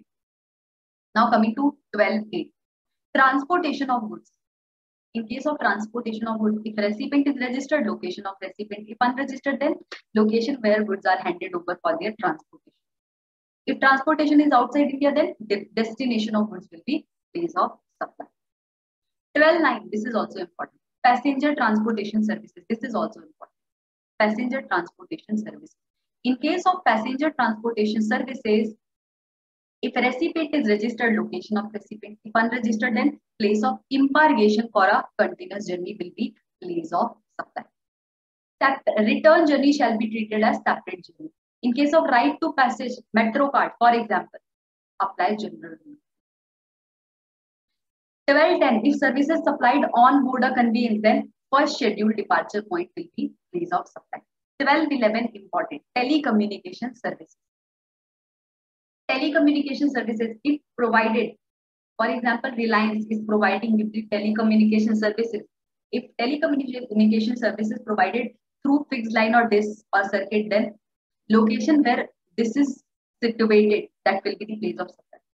If Reliance is providing you postpaid services, then billing address will be place of supply. If prepaid mobile or internet services, then if that is through selling agent or reseller, then address of selling agent, reseller or distributor. If by any person to final consumer, then where the voucher is sold or payment is received. Through internet banking, UPI, then address on record. In any other case, what to remember? Please, till here, remember, can be asked this time. Okay, important. 12.12, financial and stock broking services. In case of financial and stock broking services, address on record will be place of supply. If that is not available, then location of supply will be place of supply. Insurance services. In case of insurance services, if recipient is registered, location of recipient. Unregistered, then address on record will be place of supply. That's it. Come to 12. After 12, come to section number 13. Section number 13 talks about place of supply in case of international services. International supply of services means what? When location of supplier or location of recipient, anyone's location is outside India, then when question will come in exam, no, you will have to determine whether is of section 10, whether is of 11, whether is of 12, or whether is of 13. We'll have to check the location of supplier and location of recipient here. If that is both in India, then 12. If once any one location is outside India, then 13. 11 is for import export of goods. 10 is for domestic supply. All right. Now, section number 13 too. Again, in this section we have total 1 to 13 subsections. One is intro. 2 is what? General rule. General rule is what? Place of supply will be location of recipient. If that is not available, then location of supplier.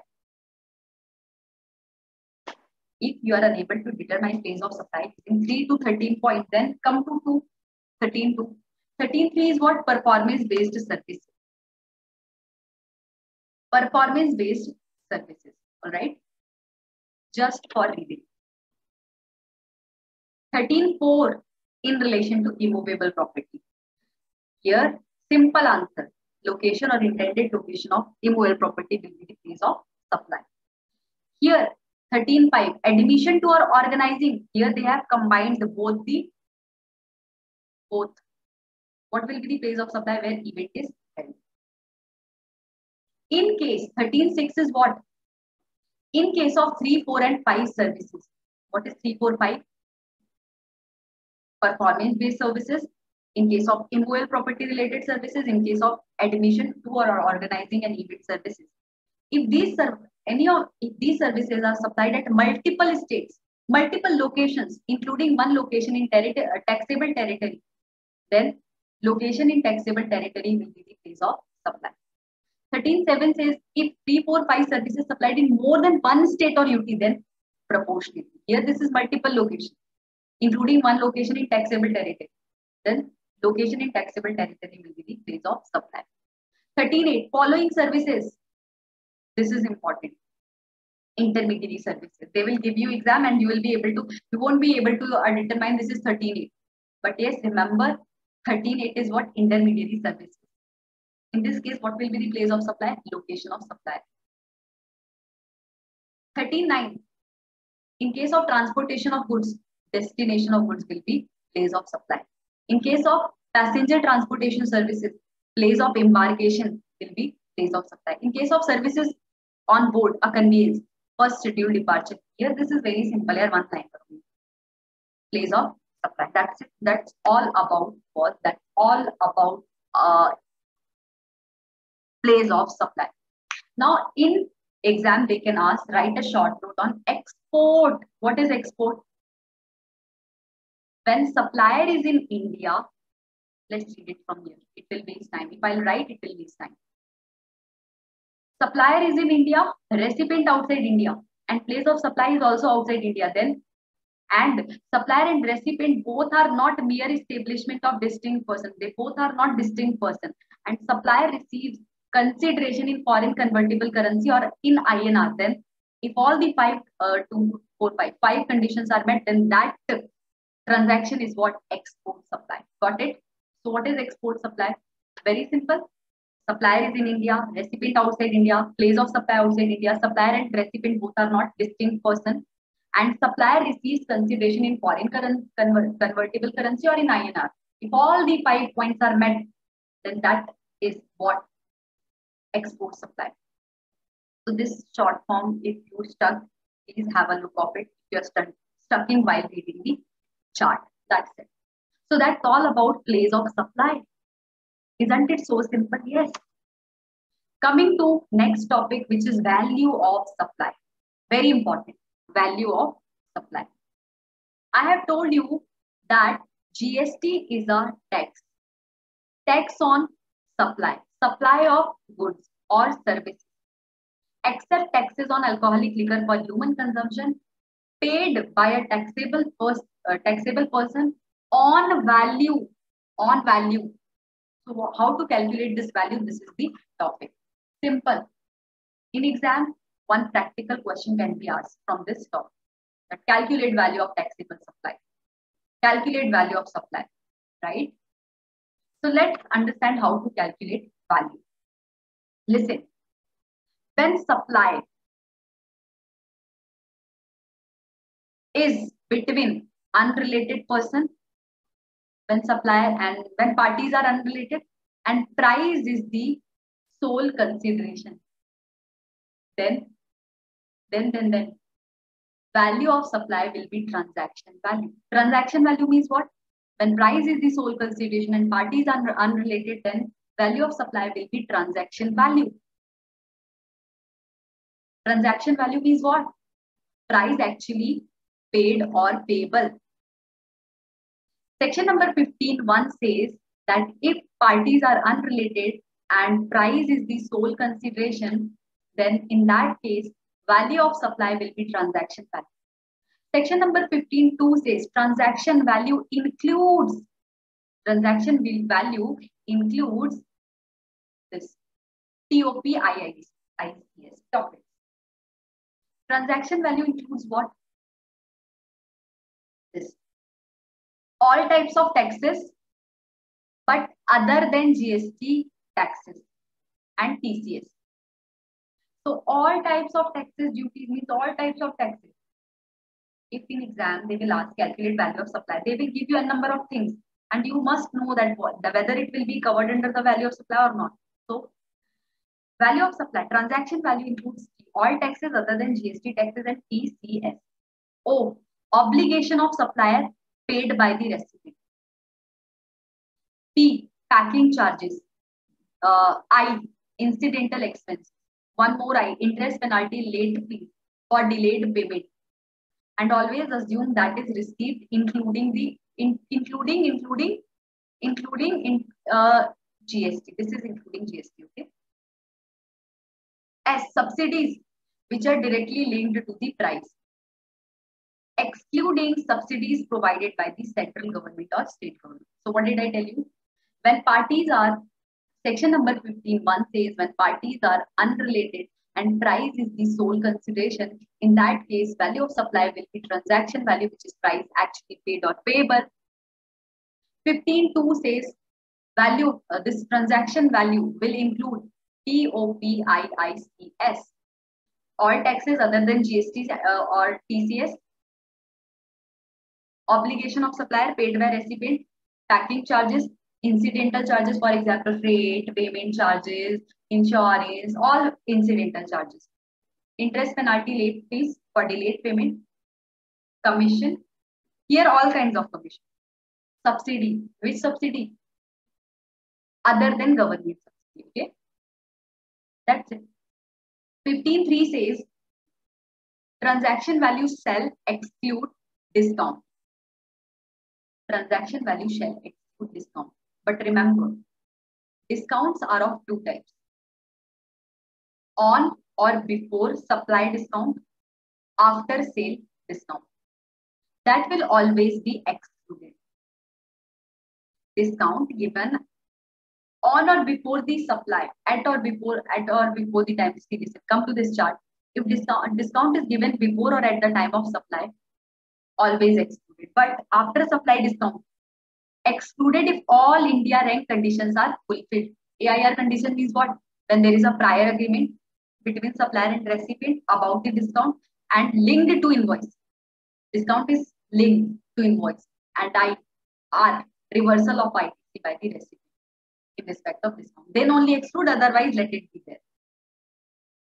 What is 15.4? If you are unable to determine supply using section number 15, then apply valuation rules.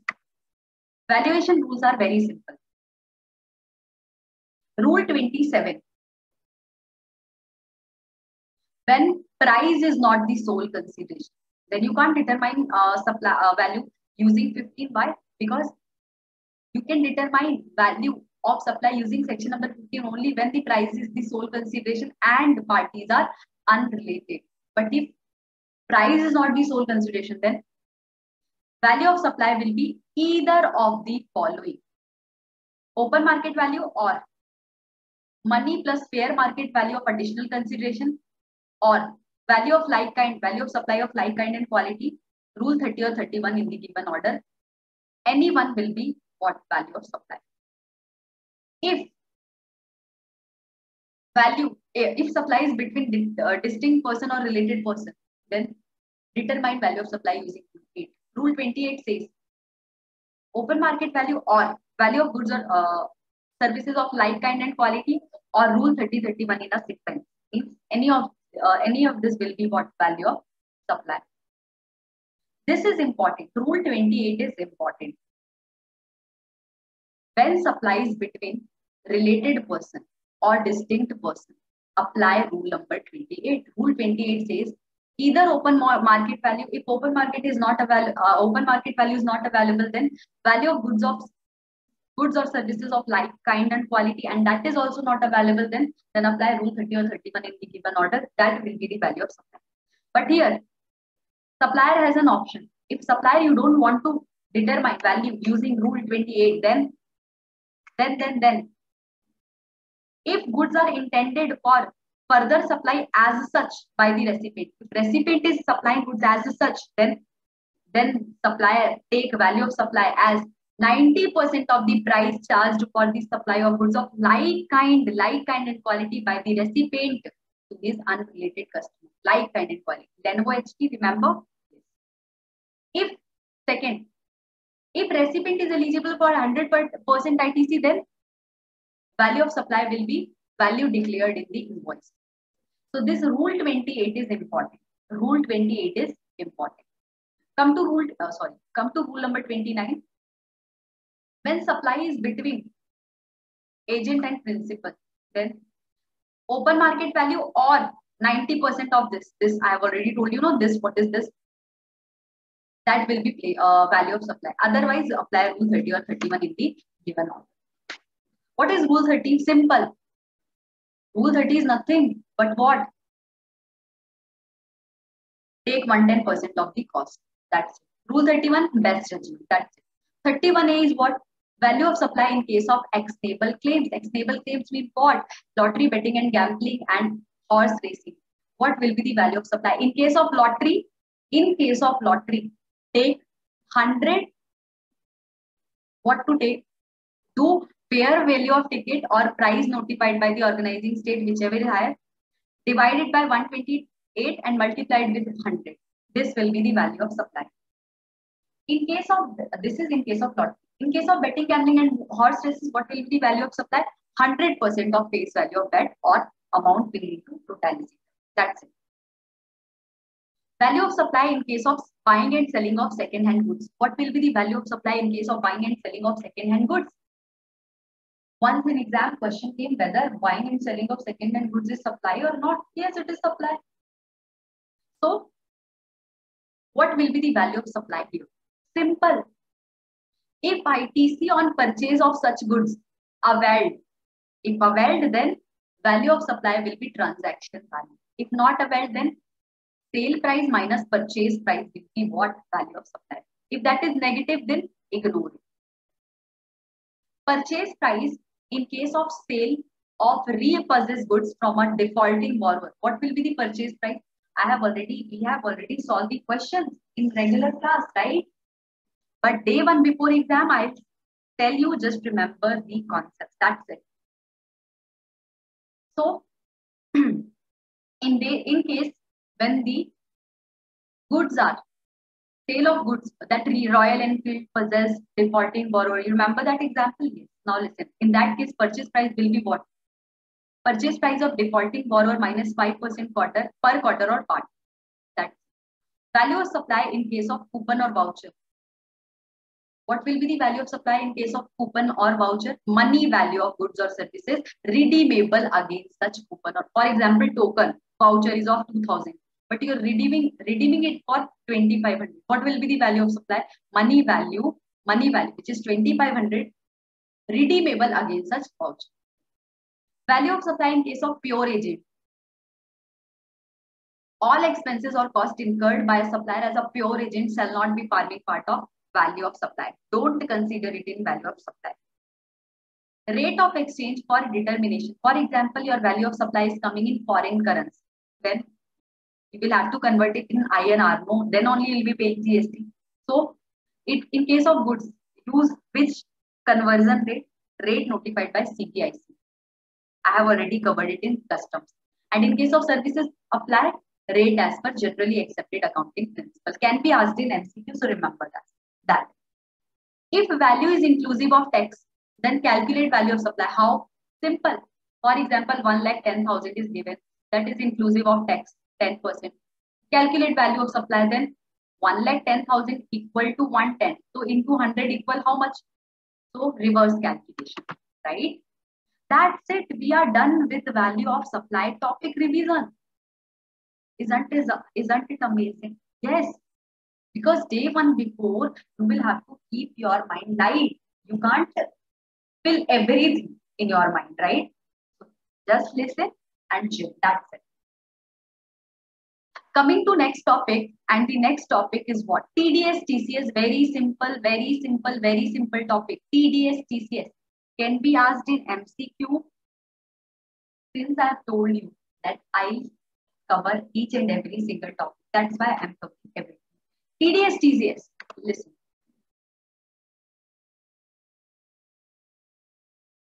TDS.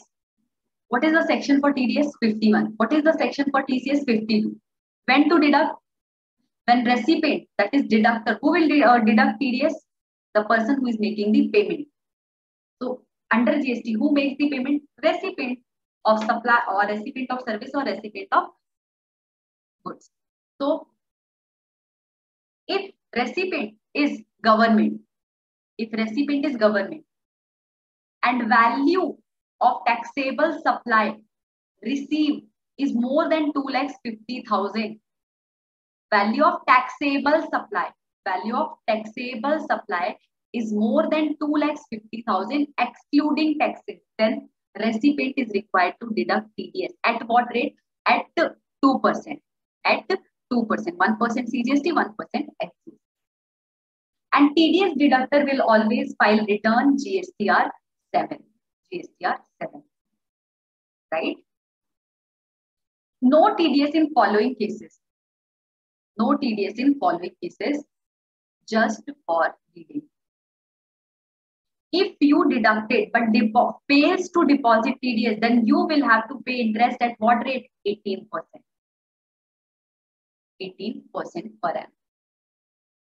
And if you are late filing your TDS return GSTR 7, then late fees is also there. 25 per day CGST, 25 per day SGST. Maximum late fee can be 1000 CGST or 1000 of SGST. Interest, so you will have to pay any. If TDS not deducted, then 10,000 rupees penalty.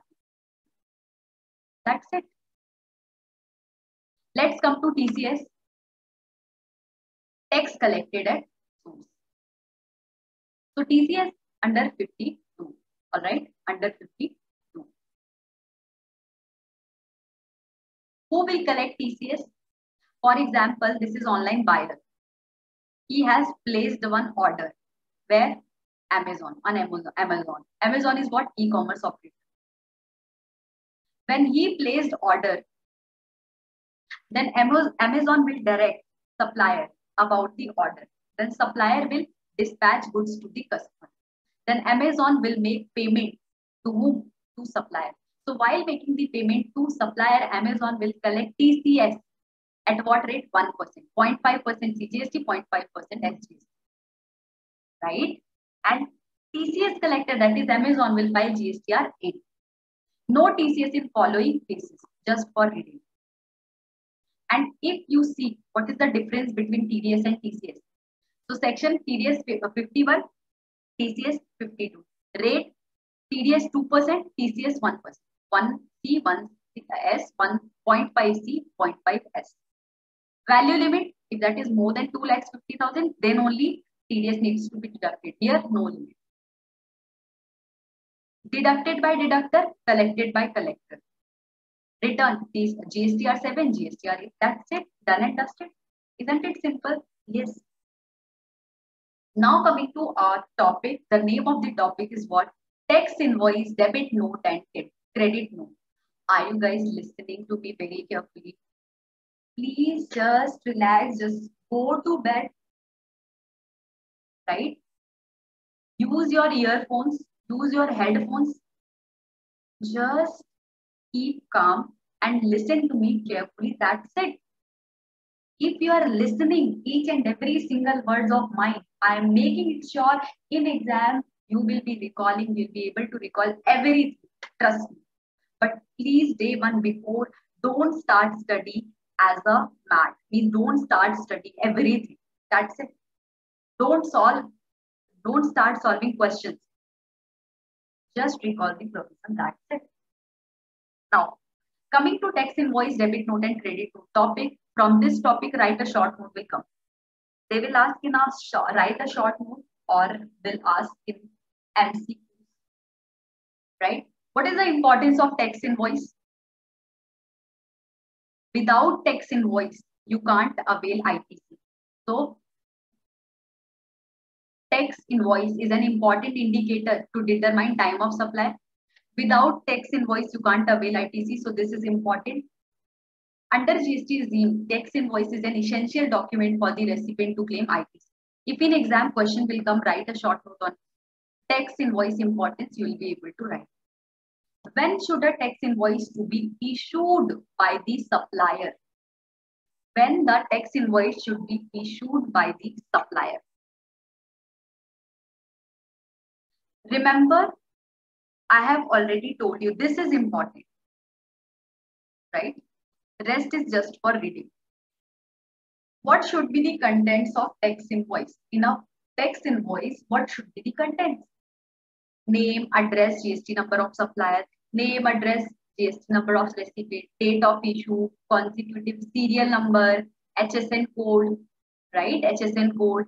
HSN code, what is the full form of H in HSN code? Harmonize the system of nomenclature. That is a code which is used to classify the goods. And for services, we have accounting. Okay. Description of goods or services. So these all are what contents of a tax invoice. Quantity, value of goods, right? Value of goods, rate of tax, amount of tax, place of supply in case of interstate supply only, signature. So these all are the what contents of a tax invoice. Got it? All right. Now, what is revised tax invoice? Just just let's read it. A registered person may, within 1 month from the date of issuance of certificate of registration, issue a revised invoice. Just for reading, yeah, just for reading, right? Now, no tax invoice needs to be issued if the value of supply is less than 200 and supplies to an unregistered person who is not requiring the tax invoice. In that case, no need to issue the tax invoice. Come to bill of supply. What is bill of supply? Bill of supply shall be issued in two cases. In case of composite supply, I have already told you, and in case the person who is supplying exempt supplies exclusively. So in two cases, bill of supply shall be issued. What are the contents of bill of supply, everyone? The composite supplier cannot charge tax, cannot collect tax. So in bill of supply, tax amount will not be mentioned. That's it. Otherwise, whatever the contents of tax invoice, everything will be there other than tax rate and tax amount, right? That's it. For advance received, supposingly this is supplier received advance from the recipient, then he will be issuing what? Receipt voucher. For example, after receiving the advance, this person did not supply anything to this recipient, then this person will be issuing what? Refund voucher. Got it, everyone? Once in exam in December 18, question came for 5 marks. What are the contents of receipt vouchers? What are the contents of receipt vouchers? Let's read it. A registered person shall, on receipt of advance payment with respect to any supply of goods or services, issue a receipt voucher or any other document. Now, receipt voucher shall contain the following particulars. You are receiving the advance. For example, you are receiving the advance. One document which is receipt voucher you will be issuing to the person from whom you have received the advance. Now, what will you be mentioning in that document? Name and address and GST number of the supplier. Serial number will also be there in that voucher. Date of issue will be there, right? That is, everything is just matching with the content of tax invoice. But few addition or few deletion, subject to few addition or deletion. Date of its issue, name, address of recipient, description, amount of advance taken. This will come extra. This is extra. Rate of tax, amount of tax, place of supply in case of interstate. Whether the tax is payable on RCM basis, that will also be there in advance receipt voucher. Signature. That's it. E-invoicing. E-invoicing. Registered person whose aggregate turnover in any financial year from 17-18 is more than 50 CR, he will issue e-invoice with respect to supplies to the registered person. Who is required to issue e-invoice, electronic invoice? The person, the registered person whose aggregate turnover in any financial year is more than 50 CR, he will be issuing e-invoice. E-invoice is not applicable in following cases. In following cases, no electronic invoices, even if the value is exceeding. In case he is a CEZ, Special Economic Zone supplier, is the government department, the local authorities, a banking company, the GTA is a passenger transportation services, and it is a multiplex. So can be asked in exam. Please make it as a important. Make it important. That mark it important is important. Debit note and credit note. What is debit note, credit note? Important.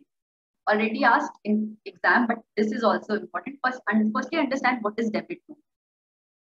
Where tax invoice has been issued for supply of any goods or services, the taxable value or tax charged in that invoice is found to be less. For example, this is supplier. Supplier issued one tax invoice to this recipient, and he charged value of rupees 10 lakhs, GST of rupees 1 lakh, and total 11 lakhs tax invoice he has issued to this recipient. Later on, he found that, oh, I have issued the tax invoice where mistakenly I have taken value less. It should be 20 lakhs here, and here GST should be of 2 lakhs.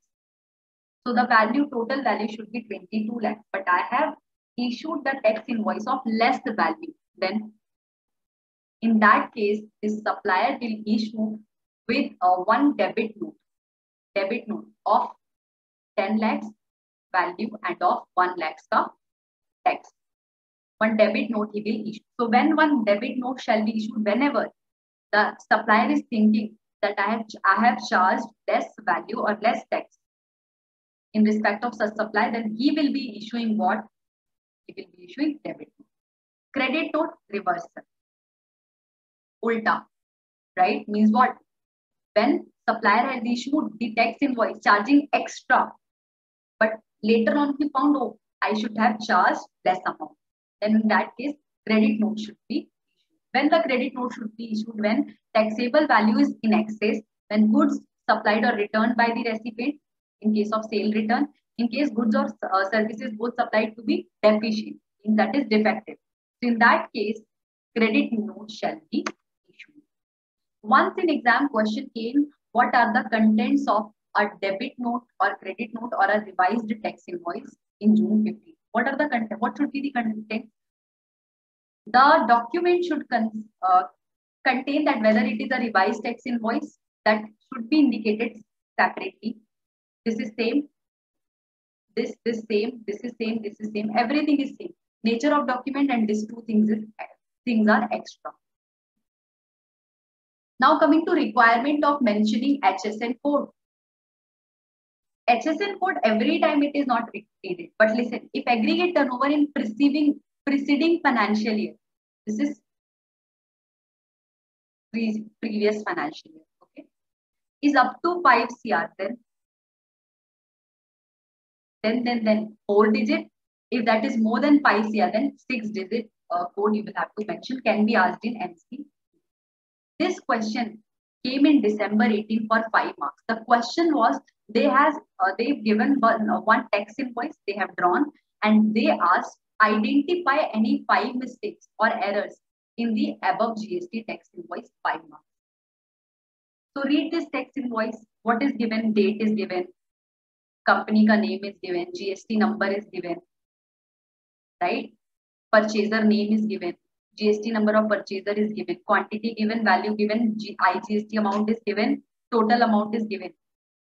Signature is no signature is given. So what is the mistake? Tax invoice does not contain the serial. No serial number in tax invoice.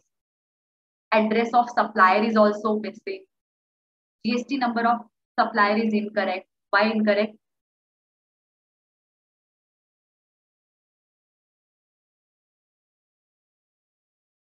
GST is a 15. GST number is a 15 digit number. So here it is how much?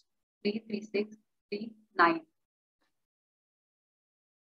Only one digit is missing. So GST number is also given missing. Means see, always remember GST is a 15 digit number. Okay. And rate per unit of supply is not given. Quantity is given, but rate per quantity is not given. HSN or SSC is also not given. Rate of GST is not given. Signature is also not given. So these all are the mistakes. So which is very simple, right? If you know what are the contents of a tax invoice, you will be able to identify it easily. That's it. That's all about the tax invoice, debit note and credit note. Now let's come to accounts and records and audit under GST topic. This is also a very simple topic. Shall we proceed with this? So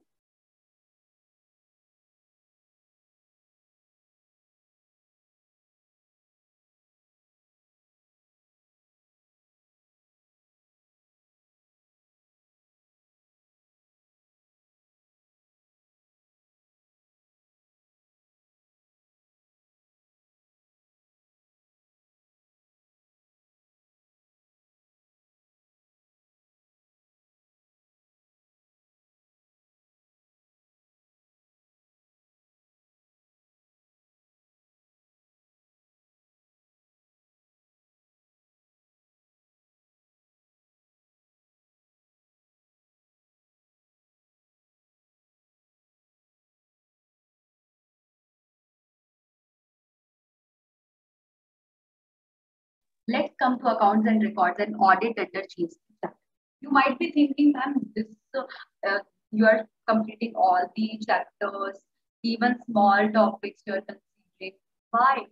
Why? Just for you guys. Why? Because I really want that you just complete the 100% entire syllabus, all the topics you cover, so that you could score well in exam. That's why I'm covering each and every single chapter, right? Now, accounts and records and audit under GST. One simple amendment is there in this chapter. I'll tell you. Wait a minute, not an issue. Now listen. Accounts and records. What accounts? Once in exam question came. What accounts? Accounts and records. This supplier has taken registration under GST. So this person is required to keep some record, GST account, right? And GST audit. So I am talking about all these things, right? So what records? Everyone. So every registered person is required to maintain a true and fair record of PSI-202. PSI-202 means what? Of production and manufacturing of goods, exam question, okay? Of stock of goods, of inward or outward supply of goods or services. Two I's are there. ITC availed, two O's are there. Output tax payable and paid, and any other particular. So what accounts the person is required to maintain?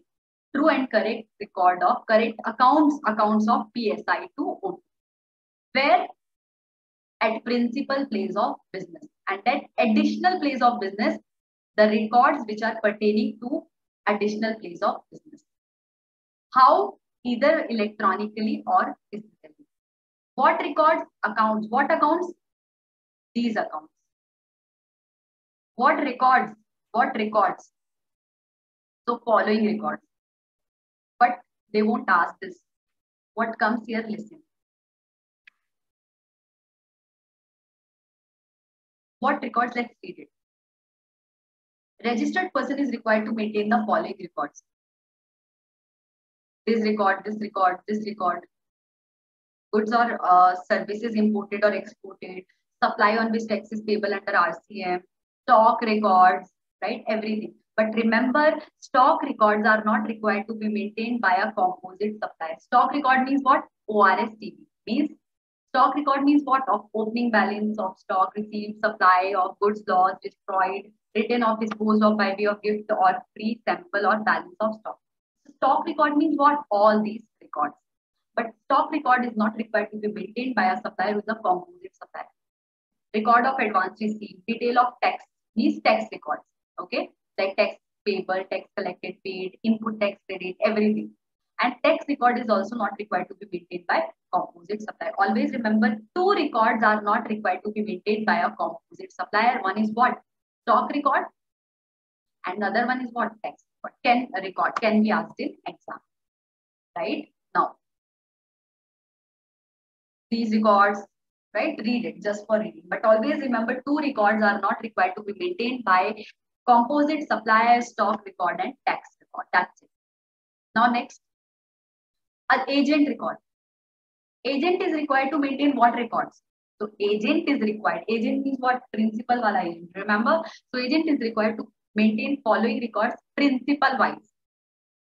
Whatever, whether the particulars of authorization received. Does agent have authority to sell goods on behalf of principal? So that authorization in written. Then particulars including DQB, description, quantity and value of goods received on behalf of principal. Particulars relating to DQB, description, quantity and value of goods supplied on behalf of principal. Details of accounts furnished to principal and tax paid. That's it. That's all about. That's all records one agent is required to maintain. Work contract, important. Work contract records. A registered person who is executing a work contract is required to maintain the following record. Name and address of the person on whose behalf the work contract is executed. DQB. What is DQB? Description, quantity, value. DQB of goods or services received for the execution of work contract. DQB of goods or services utilized for the execution of work contract. Detail of payment received in respect of each work contract. Name and address of the supplier from whom he has received the goods or services. Very important. Please read it carefully. Okay. Now, what is the retention period? Very important, can be asked in MCQ or in short note. So retention period is what? For example, 2017-18 is there. For this year, till when the record should be maintained? So listen, for 17-18, what is the due date of filing? Due date of filing annual return. For 17-18, what is the due date of filing annual return? 31st December 2018. From this date till 72 months, that is till 6 years from this date, you will have to retain your accounts, right? So every registered person must maintain the accounts and records for at least 72 months from the date of furnishing annual return for the year pertaining to such accounts and records, right? Now, audit by C and CMA. Now, omitted. No need to conduct GST audit by C or CMA. This is omitted. If in exam they will give you that whether accounts needs to be audited by a C or CMA. No, the answer is no, right? That's it. This is just for reading. No need to read it. Now let's come to audit. Accounts and records is done, right? Now come to audit under GST. What is audit? You know it. What is audit? How many types of audit? Now only 2 types of audits are there. 65 audit and 66 audit. Audit by tax authorities and special audit. Audit by tax authorities means what? 65. Audit by special audit means what? Section number 66. Let's come and read this. If you don't want to read in detail 65 and 66, just read it and you will be able to write a short note if it will come in exam. What is the nature of audit under 65? Departmental audit. 66, this is special audit. This audit is conducted by whom? Officer authorized by commissioner. 66, that is special audit, is conducted by whom? C or CMA nominated by commissioner. Prior notice is required? Yes, under section number 65, which is audit by tax authorities, 15 working days prior notice is required. Here, for a special audit, no requirement. Time limit to complete the audit. Time limit to complete the audit. 3 months, 6 month extension, 90 days, 90 days extension, right? So just read this and write a short note will come. So you, whatever you know about 65, read a make point and read note. Write note, right? And similarly for 60. So this chapter is also done and dusted. Now coming to payment of tax chapter. This is also one A graded topic. Payment of tax. How will you be making payment of tax? How many types of payments under GST is there, everyone? For intrastate supply, you pay CGST and SGST or UTGST. For interstate supply, you pay IGST. And interest, penalty, late fee, any other dues whenever it is applicable. How many electronic ledgers are there? 3 types. Electronic cash ledger, electronic credit ledger, electronic liability ledger. Electronic cash ledger will reflect all the deposits made in cash, TDS, TCS, whatever amount is there, that will be reflected in cash. This ledger can be used to make any payment, that is of tax, of interest, of late fees, of penalty, and of any other. Electronic credit ledger will reflect the total input tax credit available for taxpayer. This ledger can be used only to make payment of tax, not to make the payment of interest, late fees. Understood? Right. Electronic liability ledger. It will reflect the total liability of a taxpayer. Right? Now, so total 3 types of electronic ledgers are there. So understand what is electronic cash ledger first. Once in exam, question came for cash ledger, electronic cash ledger for 5 marks. So let's see it. How will you be depositing amount in cash ledger, electronic cash ledger? Offline is not permitted, but for NEFT, RTGS, no limit. You can deposit. Over the counter, only maximum up to 10,000 you can deposit. But this restriction of 10,000 is not applicable in following cases. In case you're a government department and in case proper officer or any other officer authorized to collect amount during the investigation. Online, NBFC no limit, credit card, debit card no limit, you can deposit online any amount you can deposit. But payment to be deposited in cash ledger using challan. Challan cannot be manually or physically. It is mandatorily to be generated online challan. Validity of challan 15 days. Cross transfer is permitted by PMT-09, but directly you can't utilize it. You can't utilize, right? Cross utilization directly is not permitted. Firstly, you will have to transfer it to the correct ledger using PMT-09. Coming to electronic credit ledger. What is electronic credit ledger? Which reflect the total input tax credit of a taxpayer. All right. So here, order of utilization. What should be the order? Not manner of utilization. This is not order. This is manner. Manner of utilization is what? Simple.